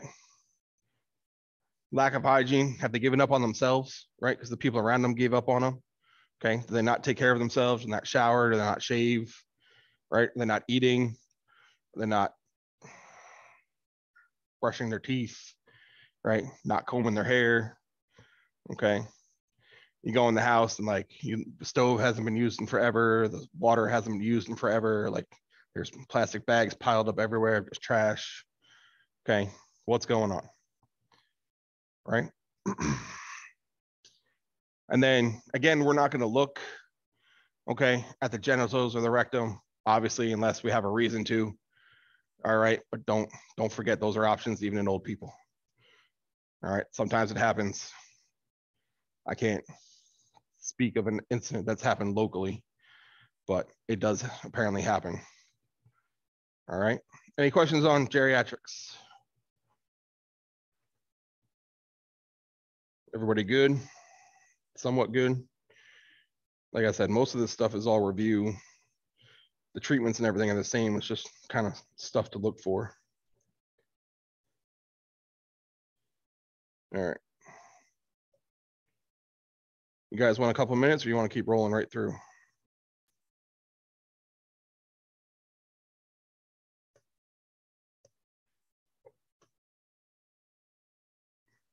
Anybody? Nope. I'll take your quietness as we're going to keep going. All right. Special challenges. What are special challenges? Let's see if we can do the whole lecture without having to move a slide. No, we can't do that, but see how far we can get. What are special challenges? Disabilities, what kind?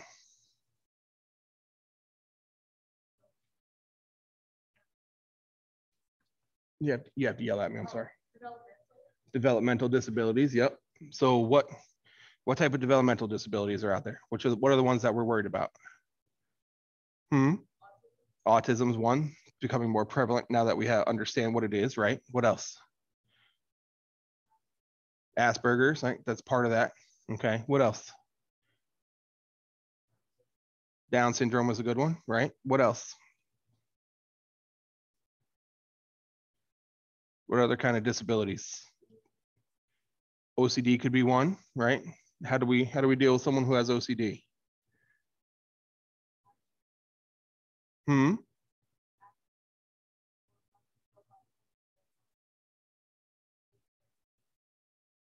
Right, they can get really overstimulated. What about the people OCD who have certain, right, rituals? It's almost ritualistic, right? They can't leave the house unless they touch every doorknob or, you know, like whatever their ritual is. Like, are you just going to force them out of the house, or are you going to let them do their ritual to get out of the house, right? Depending on whether they're physically able to perform it, right? But right, so we have to kind of work within that. All right, what other kind of special considerations are out there?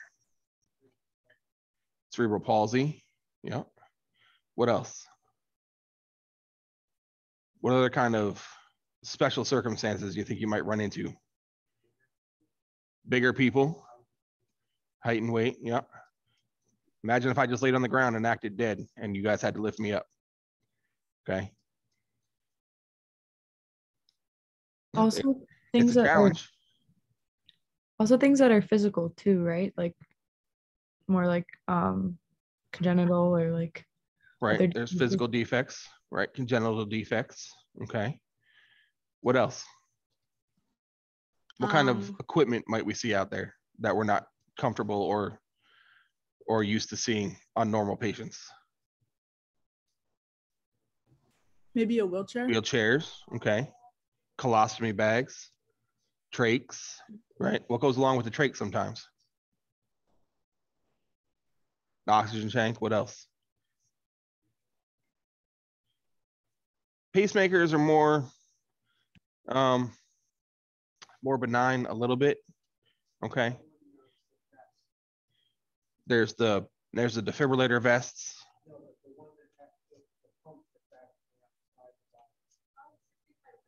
No, I know what he's talking about. Let's see if anybody knows. It has to deal with the heart. We talked about it in cardiology, right? The battery is outside.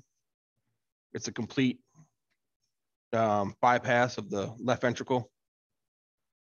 The LVADs, okay? LVADs are a special concern. Let's go back to the trach though. What goes along with trach sometimes?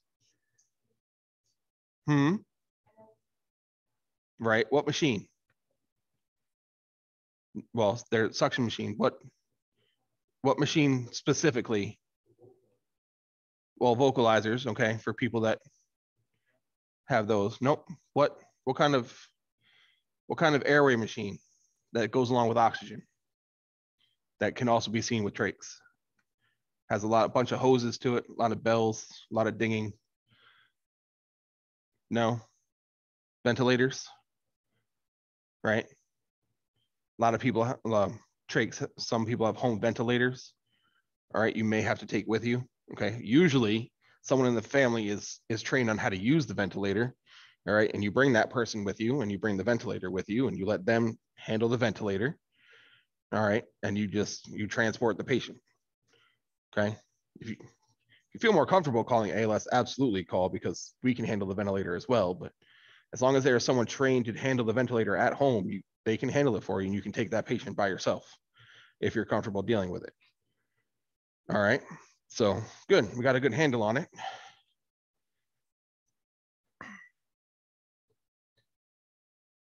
All right, so let's kind of go through some of these, right? So we talked about developmental ones.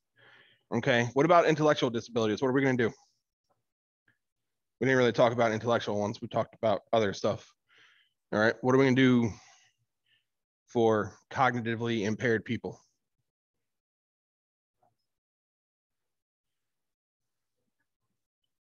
Right. Try to speak to them at their level without patronizing them. Okay. And that's kind of a hard line, right? Because you don't want to belittle them in front of the family, right? And you don't want to speak down to them in front of the family, but you also need to establish that rapport and that trust, right, with that individual in their capacity to understand it, right?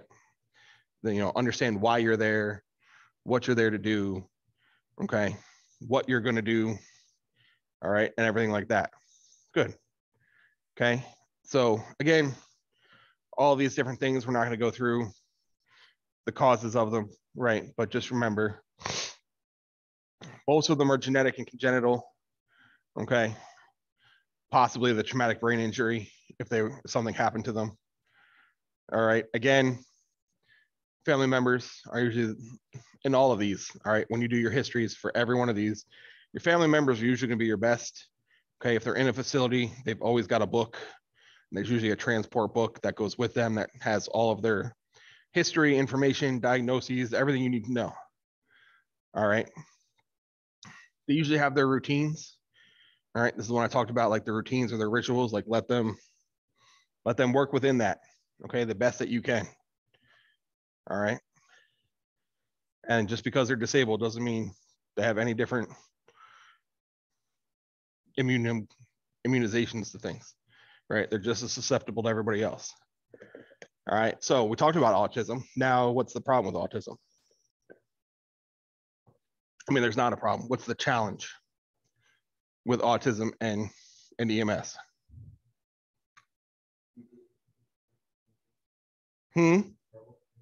Verbal communication. Okay. What else? What's the most prevalent thing about autism? Right? What do they lack? Social skills, right? They're not very interactive. They don't really interact with people very well. They don't know how. They don't understand the concept, right? It's like a foreign thing to them. All right. So you got to kind of do the best you can, right? Especially within that repetitive behavior. Okay. If you can find an interest or activity that you know that they know, that is your best way in. You start talking to them about something that they like, you got them. All right. And then you've gained that trust and they will usually comply with the things that you're trying to do. All right. Sometimes, all right, they have abnormal responses. Okay. Sometimes, right, they laugh at inappropriate times. Again, they don't understand those social cues, right? They don't know how to process certain emotions. Okay. So they may have abnormal responses to what you think. All right. Or they're hypersensitive to certain things, right? They're hypersensitive to noises, visual stimulation, right? They can get overstimulated real quick, which can send them off. Okay. And they can get aggressive or non-cooperative. What? They can get self-injurious real quick. Yeah. Yep. Okay. So again, comfort them, right? Short, simple, trust phrases. Okay. Way to get in, find a way in, and then give yourself time, right? If it's not a right now sort of thing, right? If they're not dying, basically, right? Take all the time you need. All right. It's more about patient and your safety with these people. Okay. And I'm not just talking about autism. I'm talking about the whole chapter. All right. This is a whole chapter of patient safety and your safety. All right. That will serve you well through all of these. Okay. Down syndrome, again, we talked about, right? What is the, crap, now I'm going to forget. What is the genetic trait? Right, trisomy 21. Okay. All right, so there's actually like 3 chromosomes on one, all right, which causes the genetic defect for Down syndrome. All right, and depending, all right, it depends on that level of impairment. All right, you'll see them from good to bad, I guess. I don't know what how to explain it, but the difference is, right, the different levels. Okay, but standard visual discrepancies, right? That round head with the flat in the back, right? A larger tongue. Okay, so what does that tell us right away about Down syndrome? Airway management, right? They got a larger tongue than most. Okay, so now we're worried about airway for those patients, right? Good. Okay, they got the wider eyes. All right. Because of their genital defects, right? They're at a higher risk for things like leukemia and congenital heart disease. All right. Again, you don't have to worry about too much about intubation because of the larger tongues. However, we did talk about, right, the mass ventilation, getting that seal can be a lot harder. Getting an airway in can be a lot harder. Okay. So these ones, the jaw thrust or the nasal airways, are a lot easier.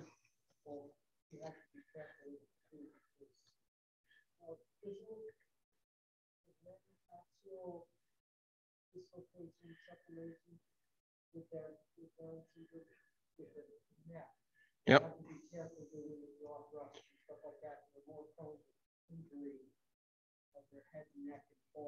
Yep. Yep. Yeah. So you don't want to just like throw the jaw out there. You just kind of give it a little push. Yes, if they fall, right. We suspect head injury quite quickly. All right. We could put them in a right. Is this the word you were trying to talk? The atlantoaxial joint, right? We were getting there. He got there ahead of us.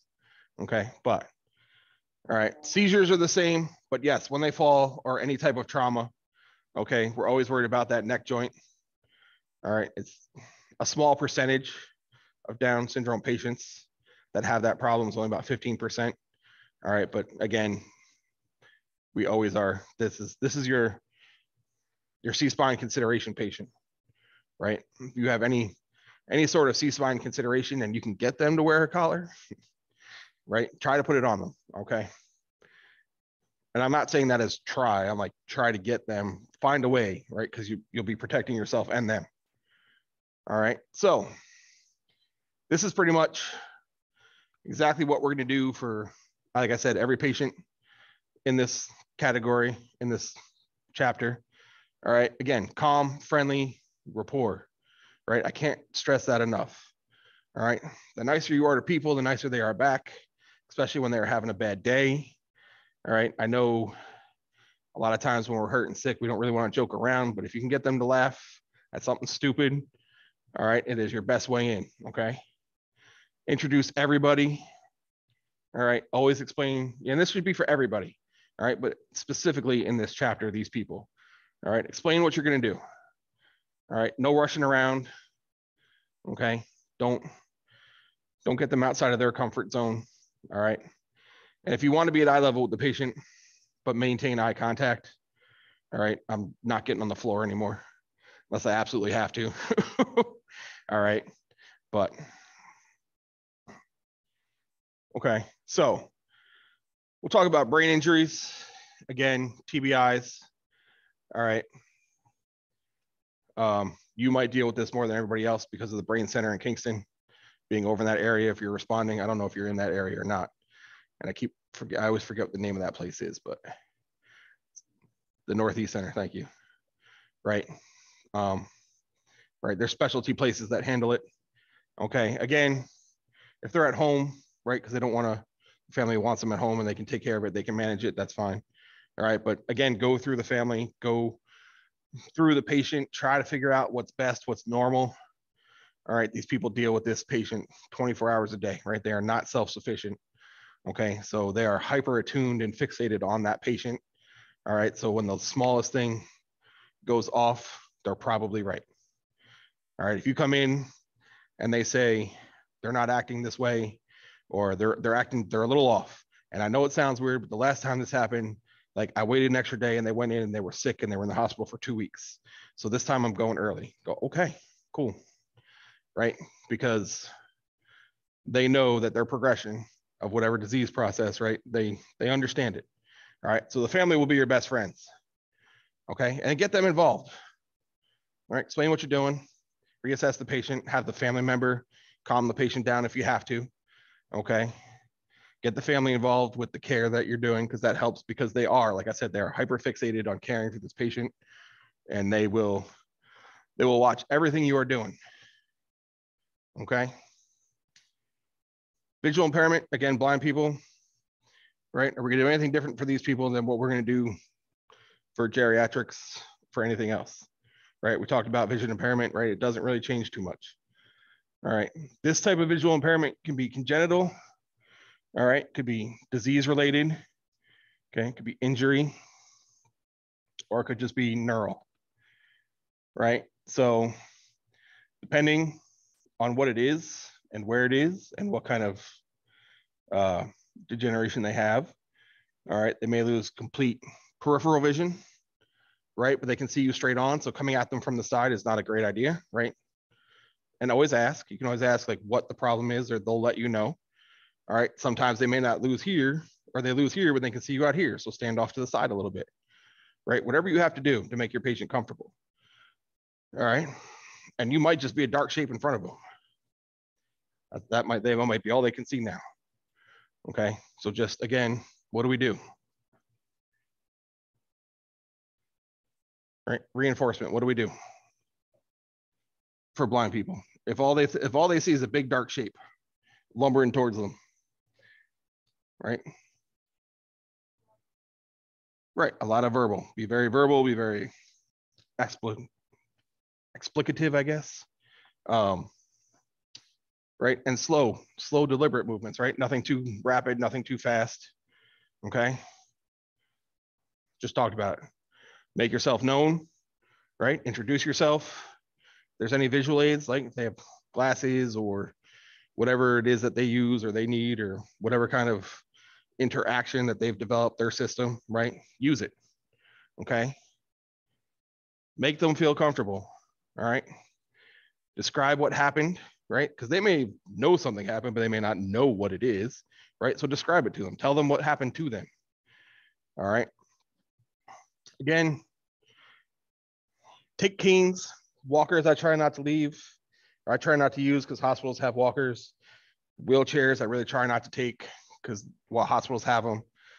Service animals, you're more than welcome to take, all right? Or if you can make arrangements for them, all right? But we don't just take Johnny's dog because Johnny has nowhere to go. Like it has to be a service dog or a service animal, right? And again, all right, we're not gonna pull, push, right? If you're helping them, assisting them to the stretcher, walking, like we're guiding, but we're not like shoving. All right, I've seen people like you're not going fast enough and like try to help them. All right, we don't do any of that. Okay, and give them a heads up, right? Like don't tell them the obstacles in front of them when it gets there. Be like, hey, in a couple of feet, like we're gonna go down a step. All right, and they'll be like, okay, just let me know when, right? Just be normal, I guess. I don't know. All right, hearing people. Again, what are we gonna do for hearing people? Right, hearing challenge. What do we do?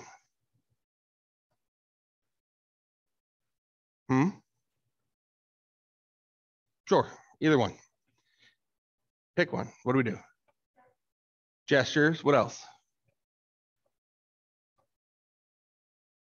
What else can we do? Write stuff down.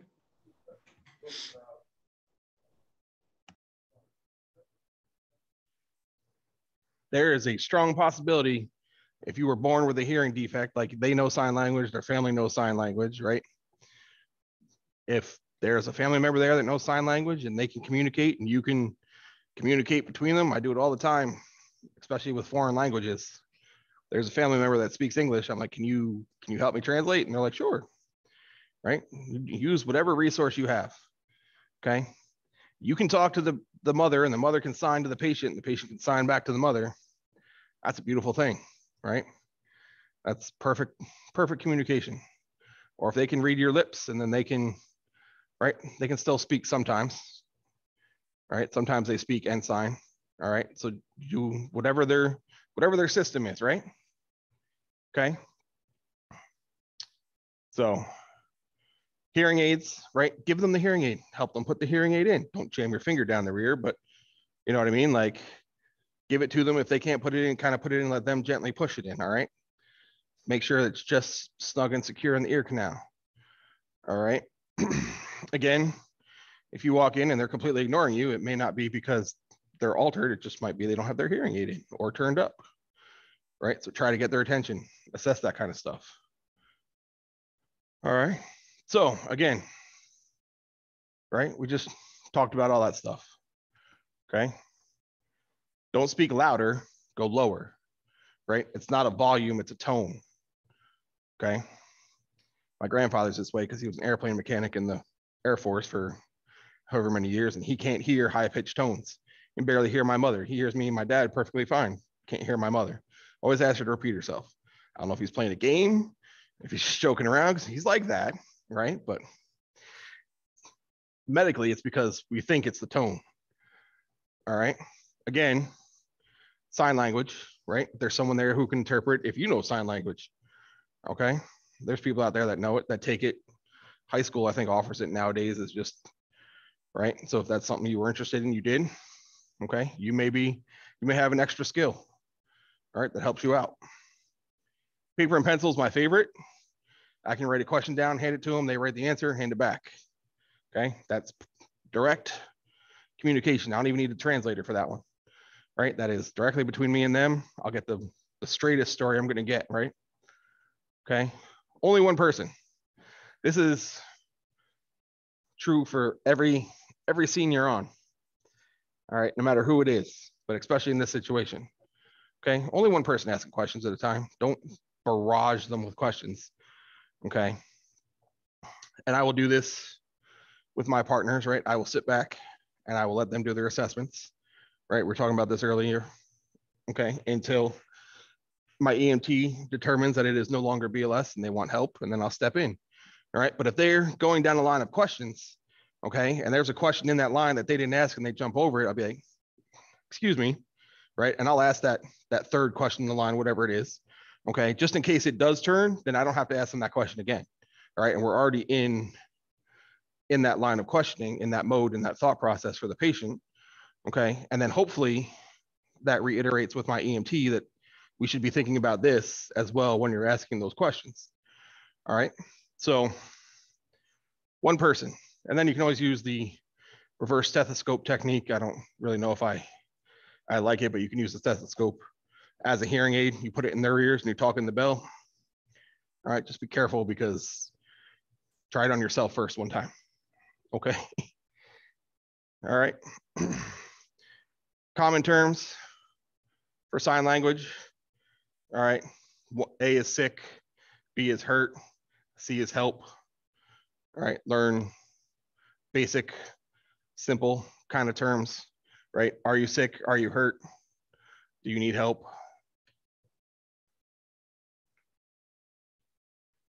Okay. Hearing aids we talked about. All right. If you hear whistling, right? If you can hear that feedback, it's not positioned properly in the ear. All right. Or it's turned up or it's catching feedback from something else. All right. So ask them because they may not hear it. All right. And these are some common types of hearing aids. E, right, is the one that we're seeing most often these days, that completely hidden inside the ear canal. A, you see mostly on children. B, we don't really see very often at all anymore, ones that have like external battery packs to them. C and D, all right, kind of different versions of C, D, and E, all right, depending on the manufacturers, okay? But again, if you see them laying around, grab them. They usually have a little plastic box that they keep them in. All right, either put them in the box, take them with you to the hospital, put them in the ear. All right, do something. All right, cerebral palsy we talked about a little bit in the beginning, right? So poorly controlled body movement. All right, so some sort of in utero brain development, right? Some sort of hypoxic event, either while developing or in birth. Okay, sometimes this can happen during birth.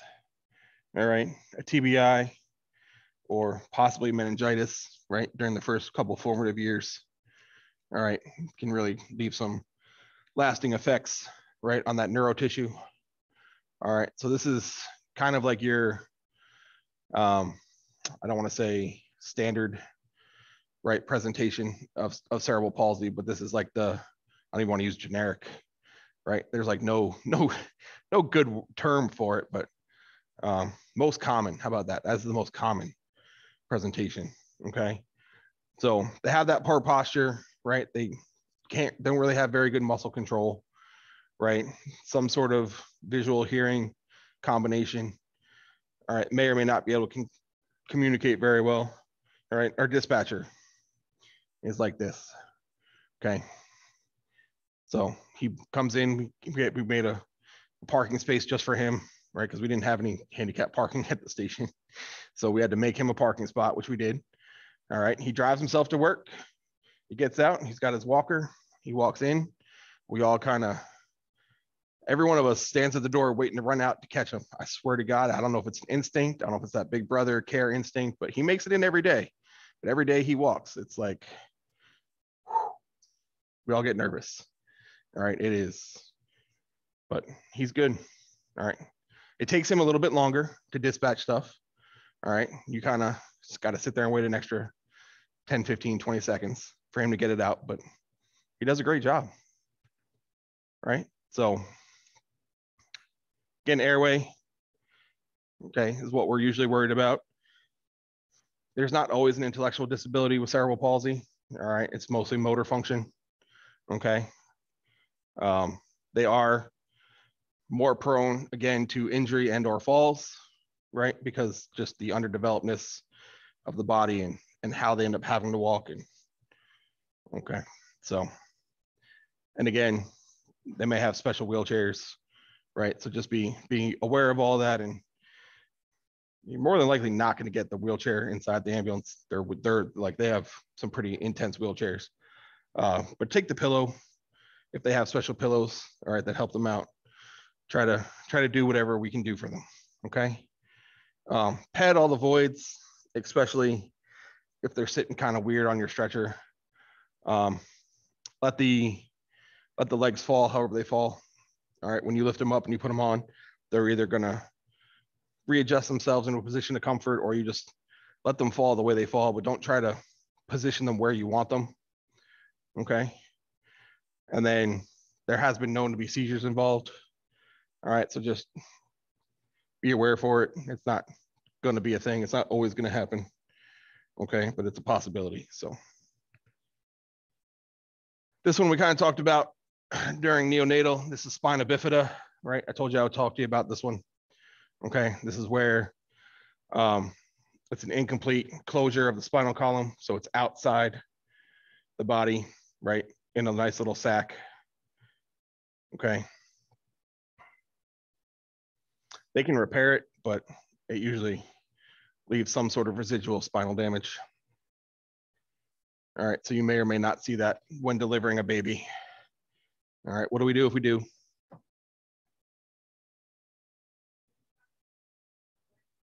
Yep, sterile moist dressing and wrap it, protect it, right? Good. Okay, what's hydrocephalus? Fluid on the brain, excess fluid on the brain. Okay, so I had pictures for this one, but I didn't put them in this time for shunting, because my last class really asked me what shunting was.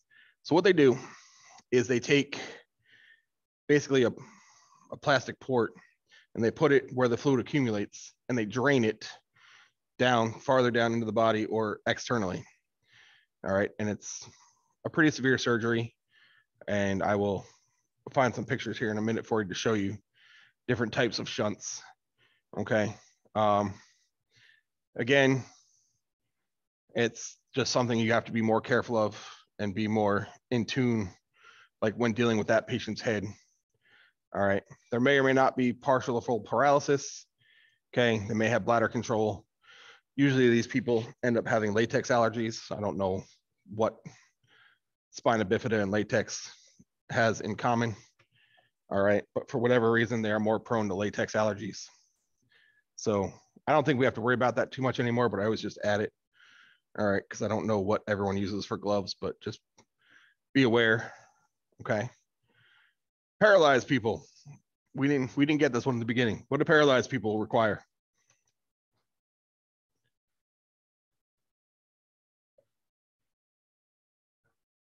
Transport, yeah, but what what are they require for us?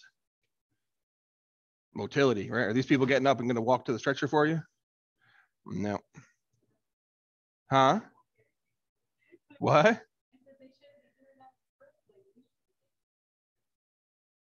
I mean, you'd be surprised how many times we make people walk instead of getting in the stair chair and carrying them out. If they can walk and it's safer, okay, especially in some of the environments that you go into, it's if they can walk themselves out instead of being carried out, and it's safer for everybody. Okay. A lot of times, again, if you come to pick me up, and no offense, if it's Lucy and Isabel, and I feel like I can walk myself out, I'm going to walk myself out because I do not want them to have to strain themselves to try to carry me outside of the house. They might both be more than capable of doing it. All right. But I will probably crawl out of the house and try to help them as much as I can. All right. So, right, I mean, everybody tried to lift the dummy. I watched everyone lift it. I know who can lift the dummy and I know who can't. Okay. So again, I'm just saying, right? It is what it is. Okay. So what do we have to worry about with paralyzed people as far as assessments? What do we concern ourselves with? Blood clots, DVTs, right? Okay. What else? Breathing. Breathing, right? There could be something wrong. They're sedentary, right? They're not getting up and they're moving around. Okay. So they have a lot of those sedentary bedridden problems that we talked about, right? Like what? Pneumonia, ulcers, pressure sores, wounds, infections. Okay. All that good stuff, right? Okay. They may or may not need a ventilator. All right. What else? What are these things?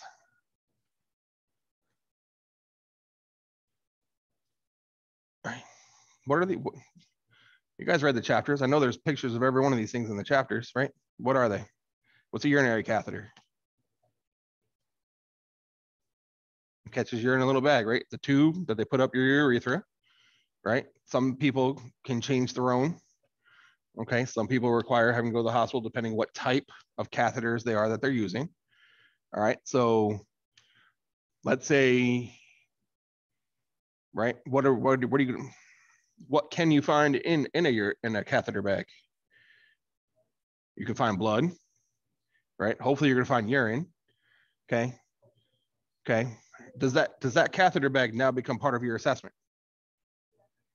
Are you going to look at it? Are you going to see how much is in it, what color it is, right? I'm not asking you to open it up and smell it, okay? But look at it, right? Is it red? Is it orange? Is it brown? Is it rust colored?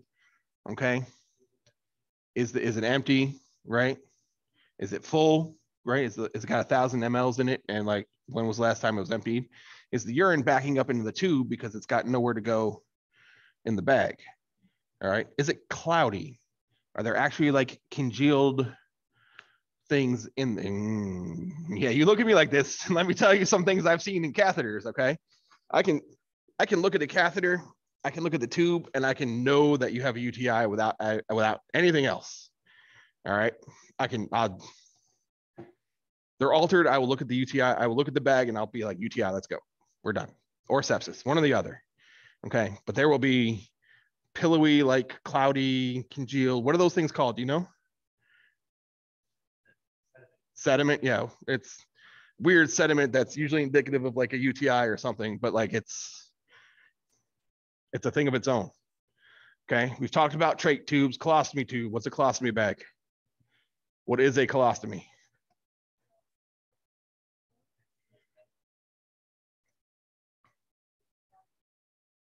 Yep. Yeah.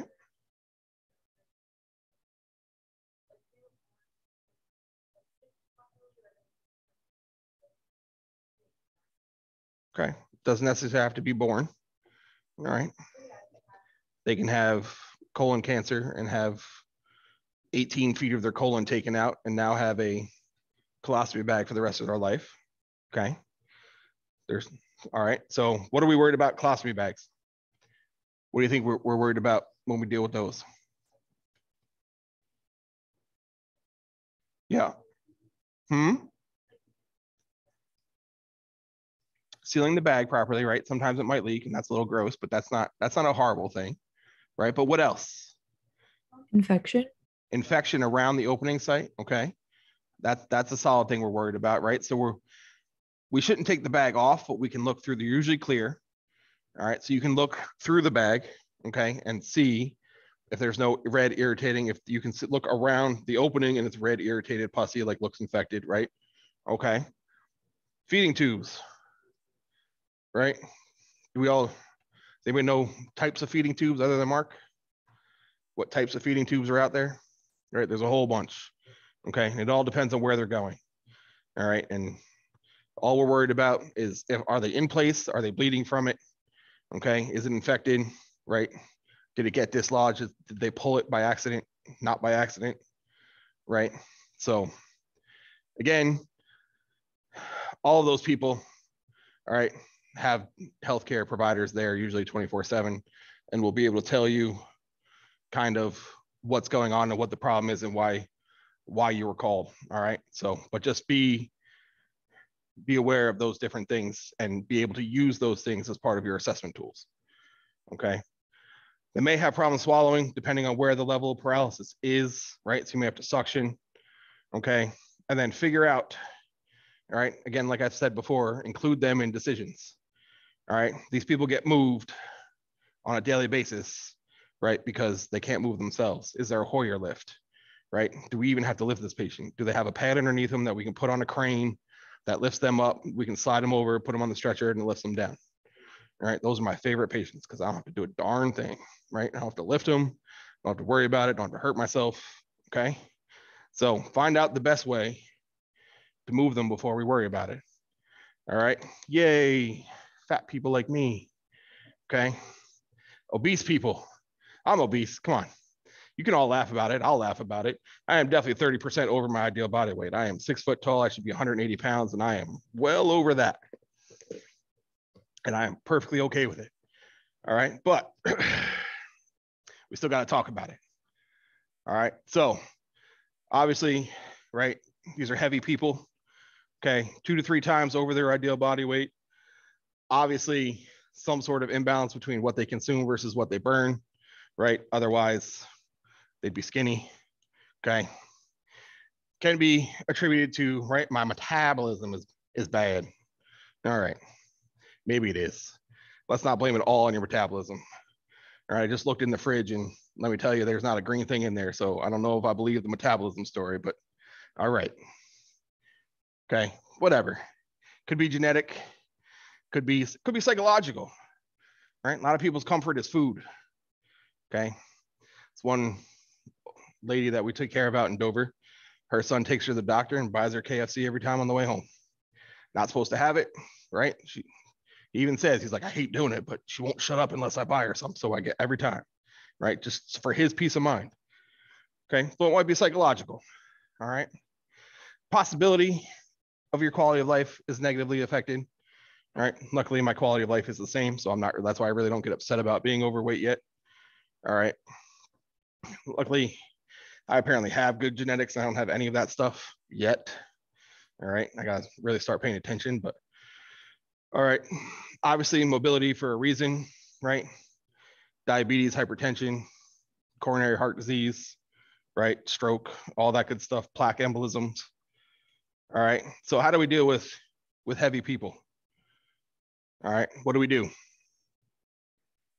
Okay. We plan ahead, right? They're going to be embarrassed, right? Because they're large. And now, like I said, I'm going to pick on these two because they're the smallest ones here, but Lucy and Isabel are the crew, and they walk in and I look at them and I'm like, yeah, right. Right. Okay. I'm already upset because these 2 skinny girls have to try to lift my big old butt up off the floor and take me to the hospital, right? So I'm already embarrassed. Okay. So now what do we got to do? All right, what do you guys want to do? Let's walk this one through. You come in, you find me laying on the floor, and I can't help you. Call someone. Who are you going to call? Fire department. Okay. So when the fire department gets there, what do you do? So Joe and Patrick here show up. All right. That's all you got. They were the only ones. It's 2:00 in the afternoon on a Friday or on a Wednesday. Everybody, all the volunteers are at work. All right. These two guys had the day off. They were like, let's go see what's happening. All right. So now you got the four of you. Okay. Now what do you want to do? Just so you know, in real life, I live on a second story. The only entrance to my house is on the second story, and there's 3 flights of steps on a wooden deck that go ding, ding, ding. And you got to make like a 90-degree turn around each one. Huh? Stair chair? Possibly. Am I alert and oriented? I'd roll myself, but that's, yeah. Yeah, no, I'm not getting up. Let's just say I'm unconscious. We'll make it super easy, super hard. Right? Huh? I'm unconscious. I have no muscle tone. I'm unconscious. You want to put me in a stair chair? That's called a Reeves. Yes, you can absolutely do that.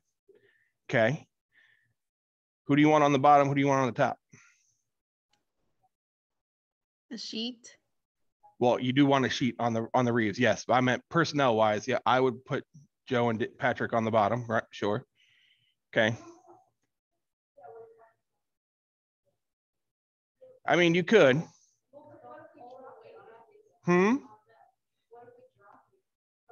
That they're there to catch me. That's the why you put them there. If you let go, they're supposed to stop me from rolling down the steps.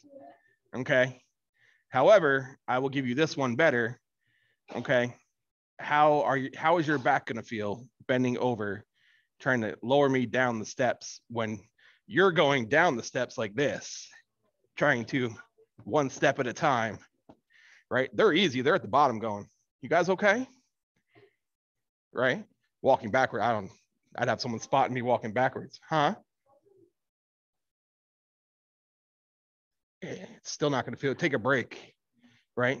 Go 1 flight of steps, take a break if you have to, right? You don't have to, okay?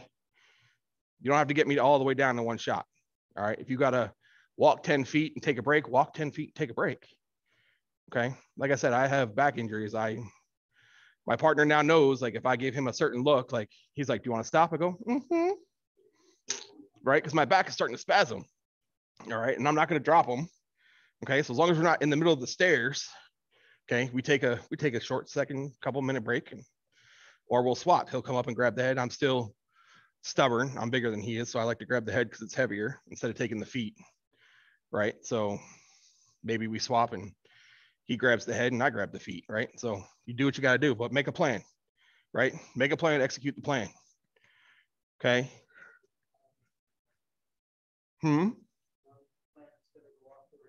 Right. No, the plan's going to go off the rails and make another plan.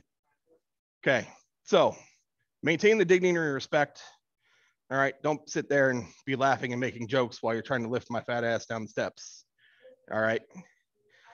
Well, hearing is the last thing to go. So I may still hear you. I just may not be able to tell you I can hear you. Right. So whatever. All right. If I'm awake, right. How have they done it before? Well, last time the fire department came and they had to put me on the blue tarp and they dragged me down. Okay.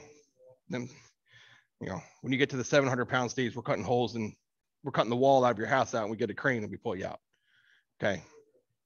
Well, the fire department went out and got like 9-foot straps that we would wrap her around in like a burrito in her own mattress.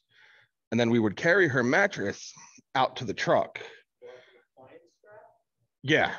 And then we would fold the mattress and we would load the mattress into the back of the big box style ambulance. And she would go to the hospital on her queen size mattress. That's how we got her out. And we would use both stretchers like to wheel outside into her house.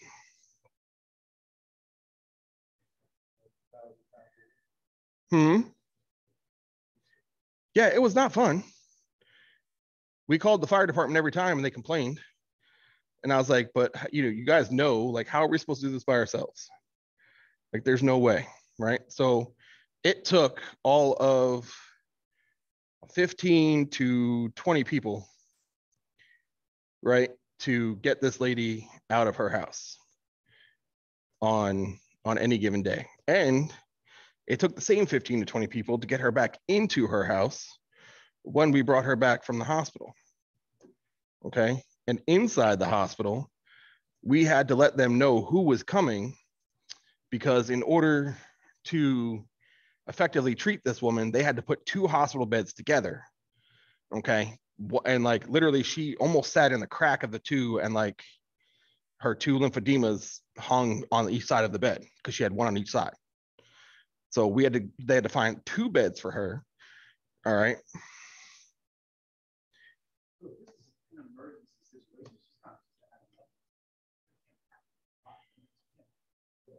Oh yeah, we were.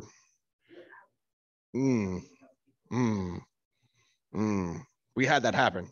Like, I was this tight because she ruptured the underside of one of her lymphedema sacs, which are highly vascular, and there was already a pool the size of Bridget on the floor, and she was still bleeding. And there were whole like blankets that we were using trying to put pressure instead of like abdominal pads. We were using blankets.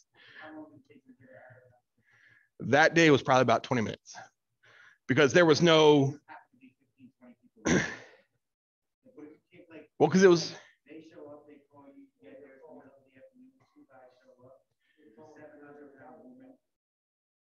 you do the best you can on scene with what you have. And like, you manage her. I would have had to manage her in the house until we found a way to get her out.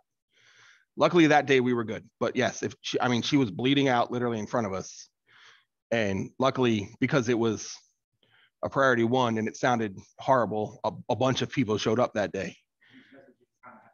And yeah, you really have to hope for that. Yep. No, it was more over towards one of the elementary schools over off Sawkill Road in that general area. Town of Ulster, I guess. More not Kingston, but I try to not break HIPAA by being as vague as possible in case people know who I'm talking about, because certain people know more than others, especially if you're listening to the radio. Okay, I did hit record. So again, right, we have to worry about getting them out, right? So again, right, we're not lifting by 1 limb, okay? We're probably not lifting by any limbs, right? Sheets, blankets, mattresses, tarps, whatever you got to use, okay? We have bariatric movers. It's just a big fancy tarp with some reinforced stitching, all right? In the ambulance, we call them mega movers, all right? And communication, all right? That is your biggest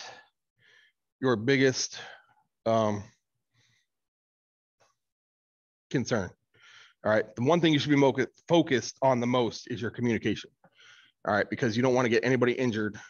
You want to make sure everyone knows the plan, everyone's okay with the plan, everyone's okay with their assignment in the plan. All right. If you are given a task and you're like, hey, I know I can't do what you just asked me, make sure you tell somebody. All right. So you can get a new assignment. All right. Or like we said, if you're the only one left, right, manage on the scene until you can safely get them out. All right. Again, right, like I talked about, okay, if you, like she said, what if I drop you? If you feel your hand slipping, let someone know, like, hey, I need to stop for a second. Like, I don't have a good grip. And tell them, I don't have a good grip. Don't just say, I want to stop. Let everybody know why you need to stop, okay? So that we can all know. Don't just go like, oh, I told you, and like drop it, right? Because you're going to screw up everybody else. All right, so give everybody a heads up. Like, as soon as you feel it starting to slip, let people know. Don't go until you're absolutely about to let go, right? And then just, oh, I gotta go, okay? Make sure you're not pinching any part of the patient, like when you strap them in. All right, make sure we're not causing any cuts, damage, bruising. All right, no pressure points, okay? And then again, larger patients, difficulty breathing. All right. So once you do move, we try to move as fast as we can safely, right? Because we don't want to cause a respiratory issue, all right, or difficulty breathing. Okay. So once you get them to where they're at, you probably will have to sit them back up again. All right, as the best way you can. All right. This is why outside the box kind of thinking, all right, is really, really what you need. All right. Again, if you have specialized equipment, all right, if you deal with the same patient every day, all right, and you have that ability, or your unit has that ability, okay, again, always plan your way out. All right, make sure it's clear, make sure it's free of clutter so you don't fall, okay, make sure there's nothing you have to lift over. You don't have to try to like lift up over something, okay, and then like I said, notify early so that they can be ready, all right, if they need stuff. All right, we got time to go through trach tubes and then we'll stop. Yeah, we got time to go through trach tubes. We've talked a lot about trach tubes.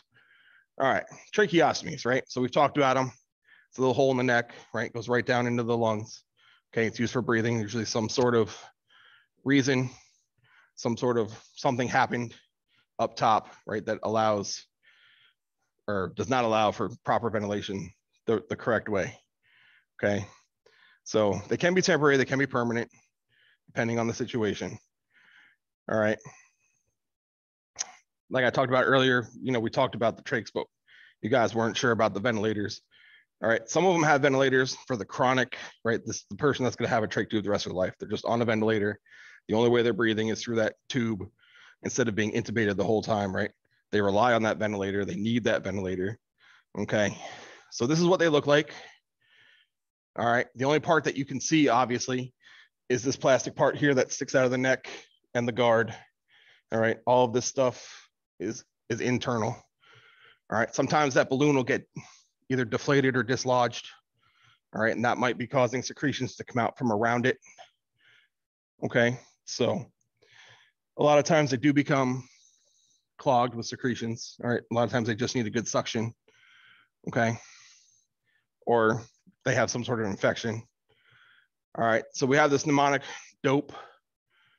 All right. This one you might see again. I'm not too sure about the state test, but you might see it. All right. So this is what we go through. Basically, this is our checklist, right, of things when we're dealing with a trach. Was it displaced? Is it been dislodged for whatever reason, or is it damaged? Okay. That's the first three things we look at. Then we look at, is it obstructed? Okay. Is there a structural problem? Do they have a pneumothorax, right? Did they fall? Did something happen, right? Whatever. Or is there just straight ventilator / trach equipment failure? All right, worst case scenario. All right. So pay attention to that one, okay?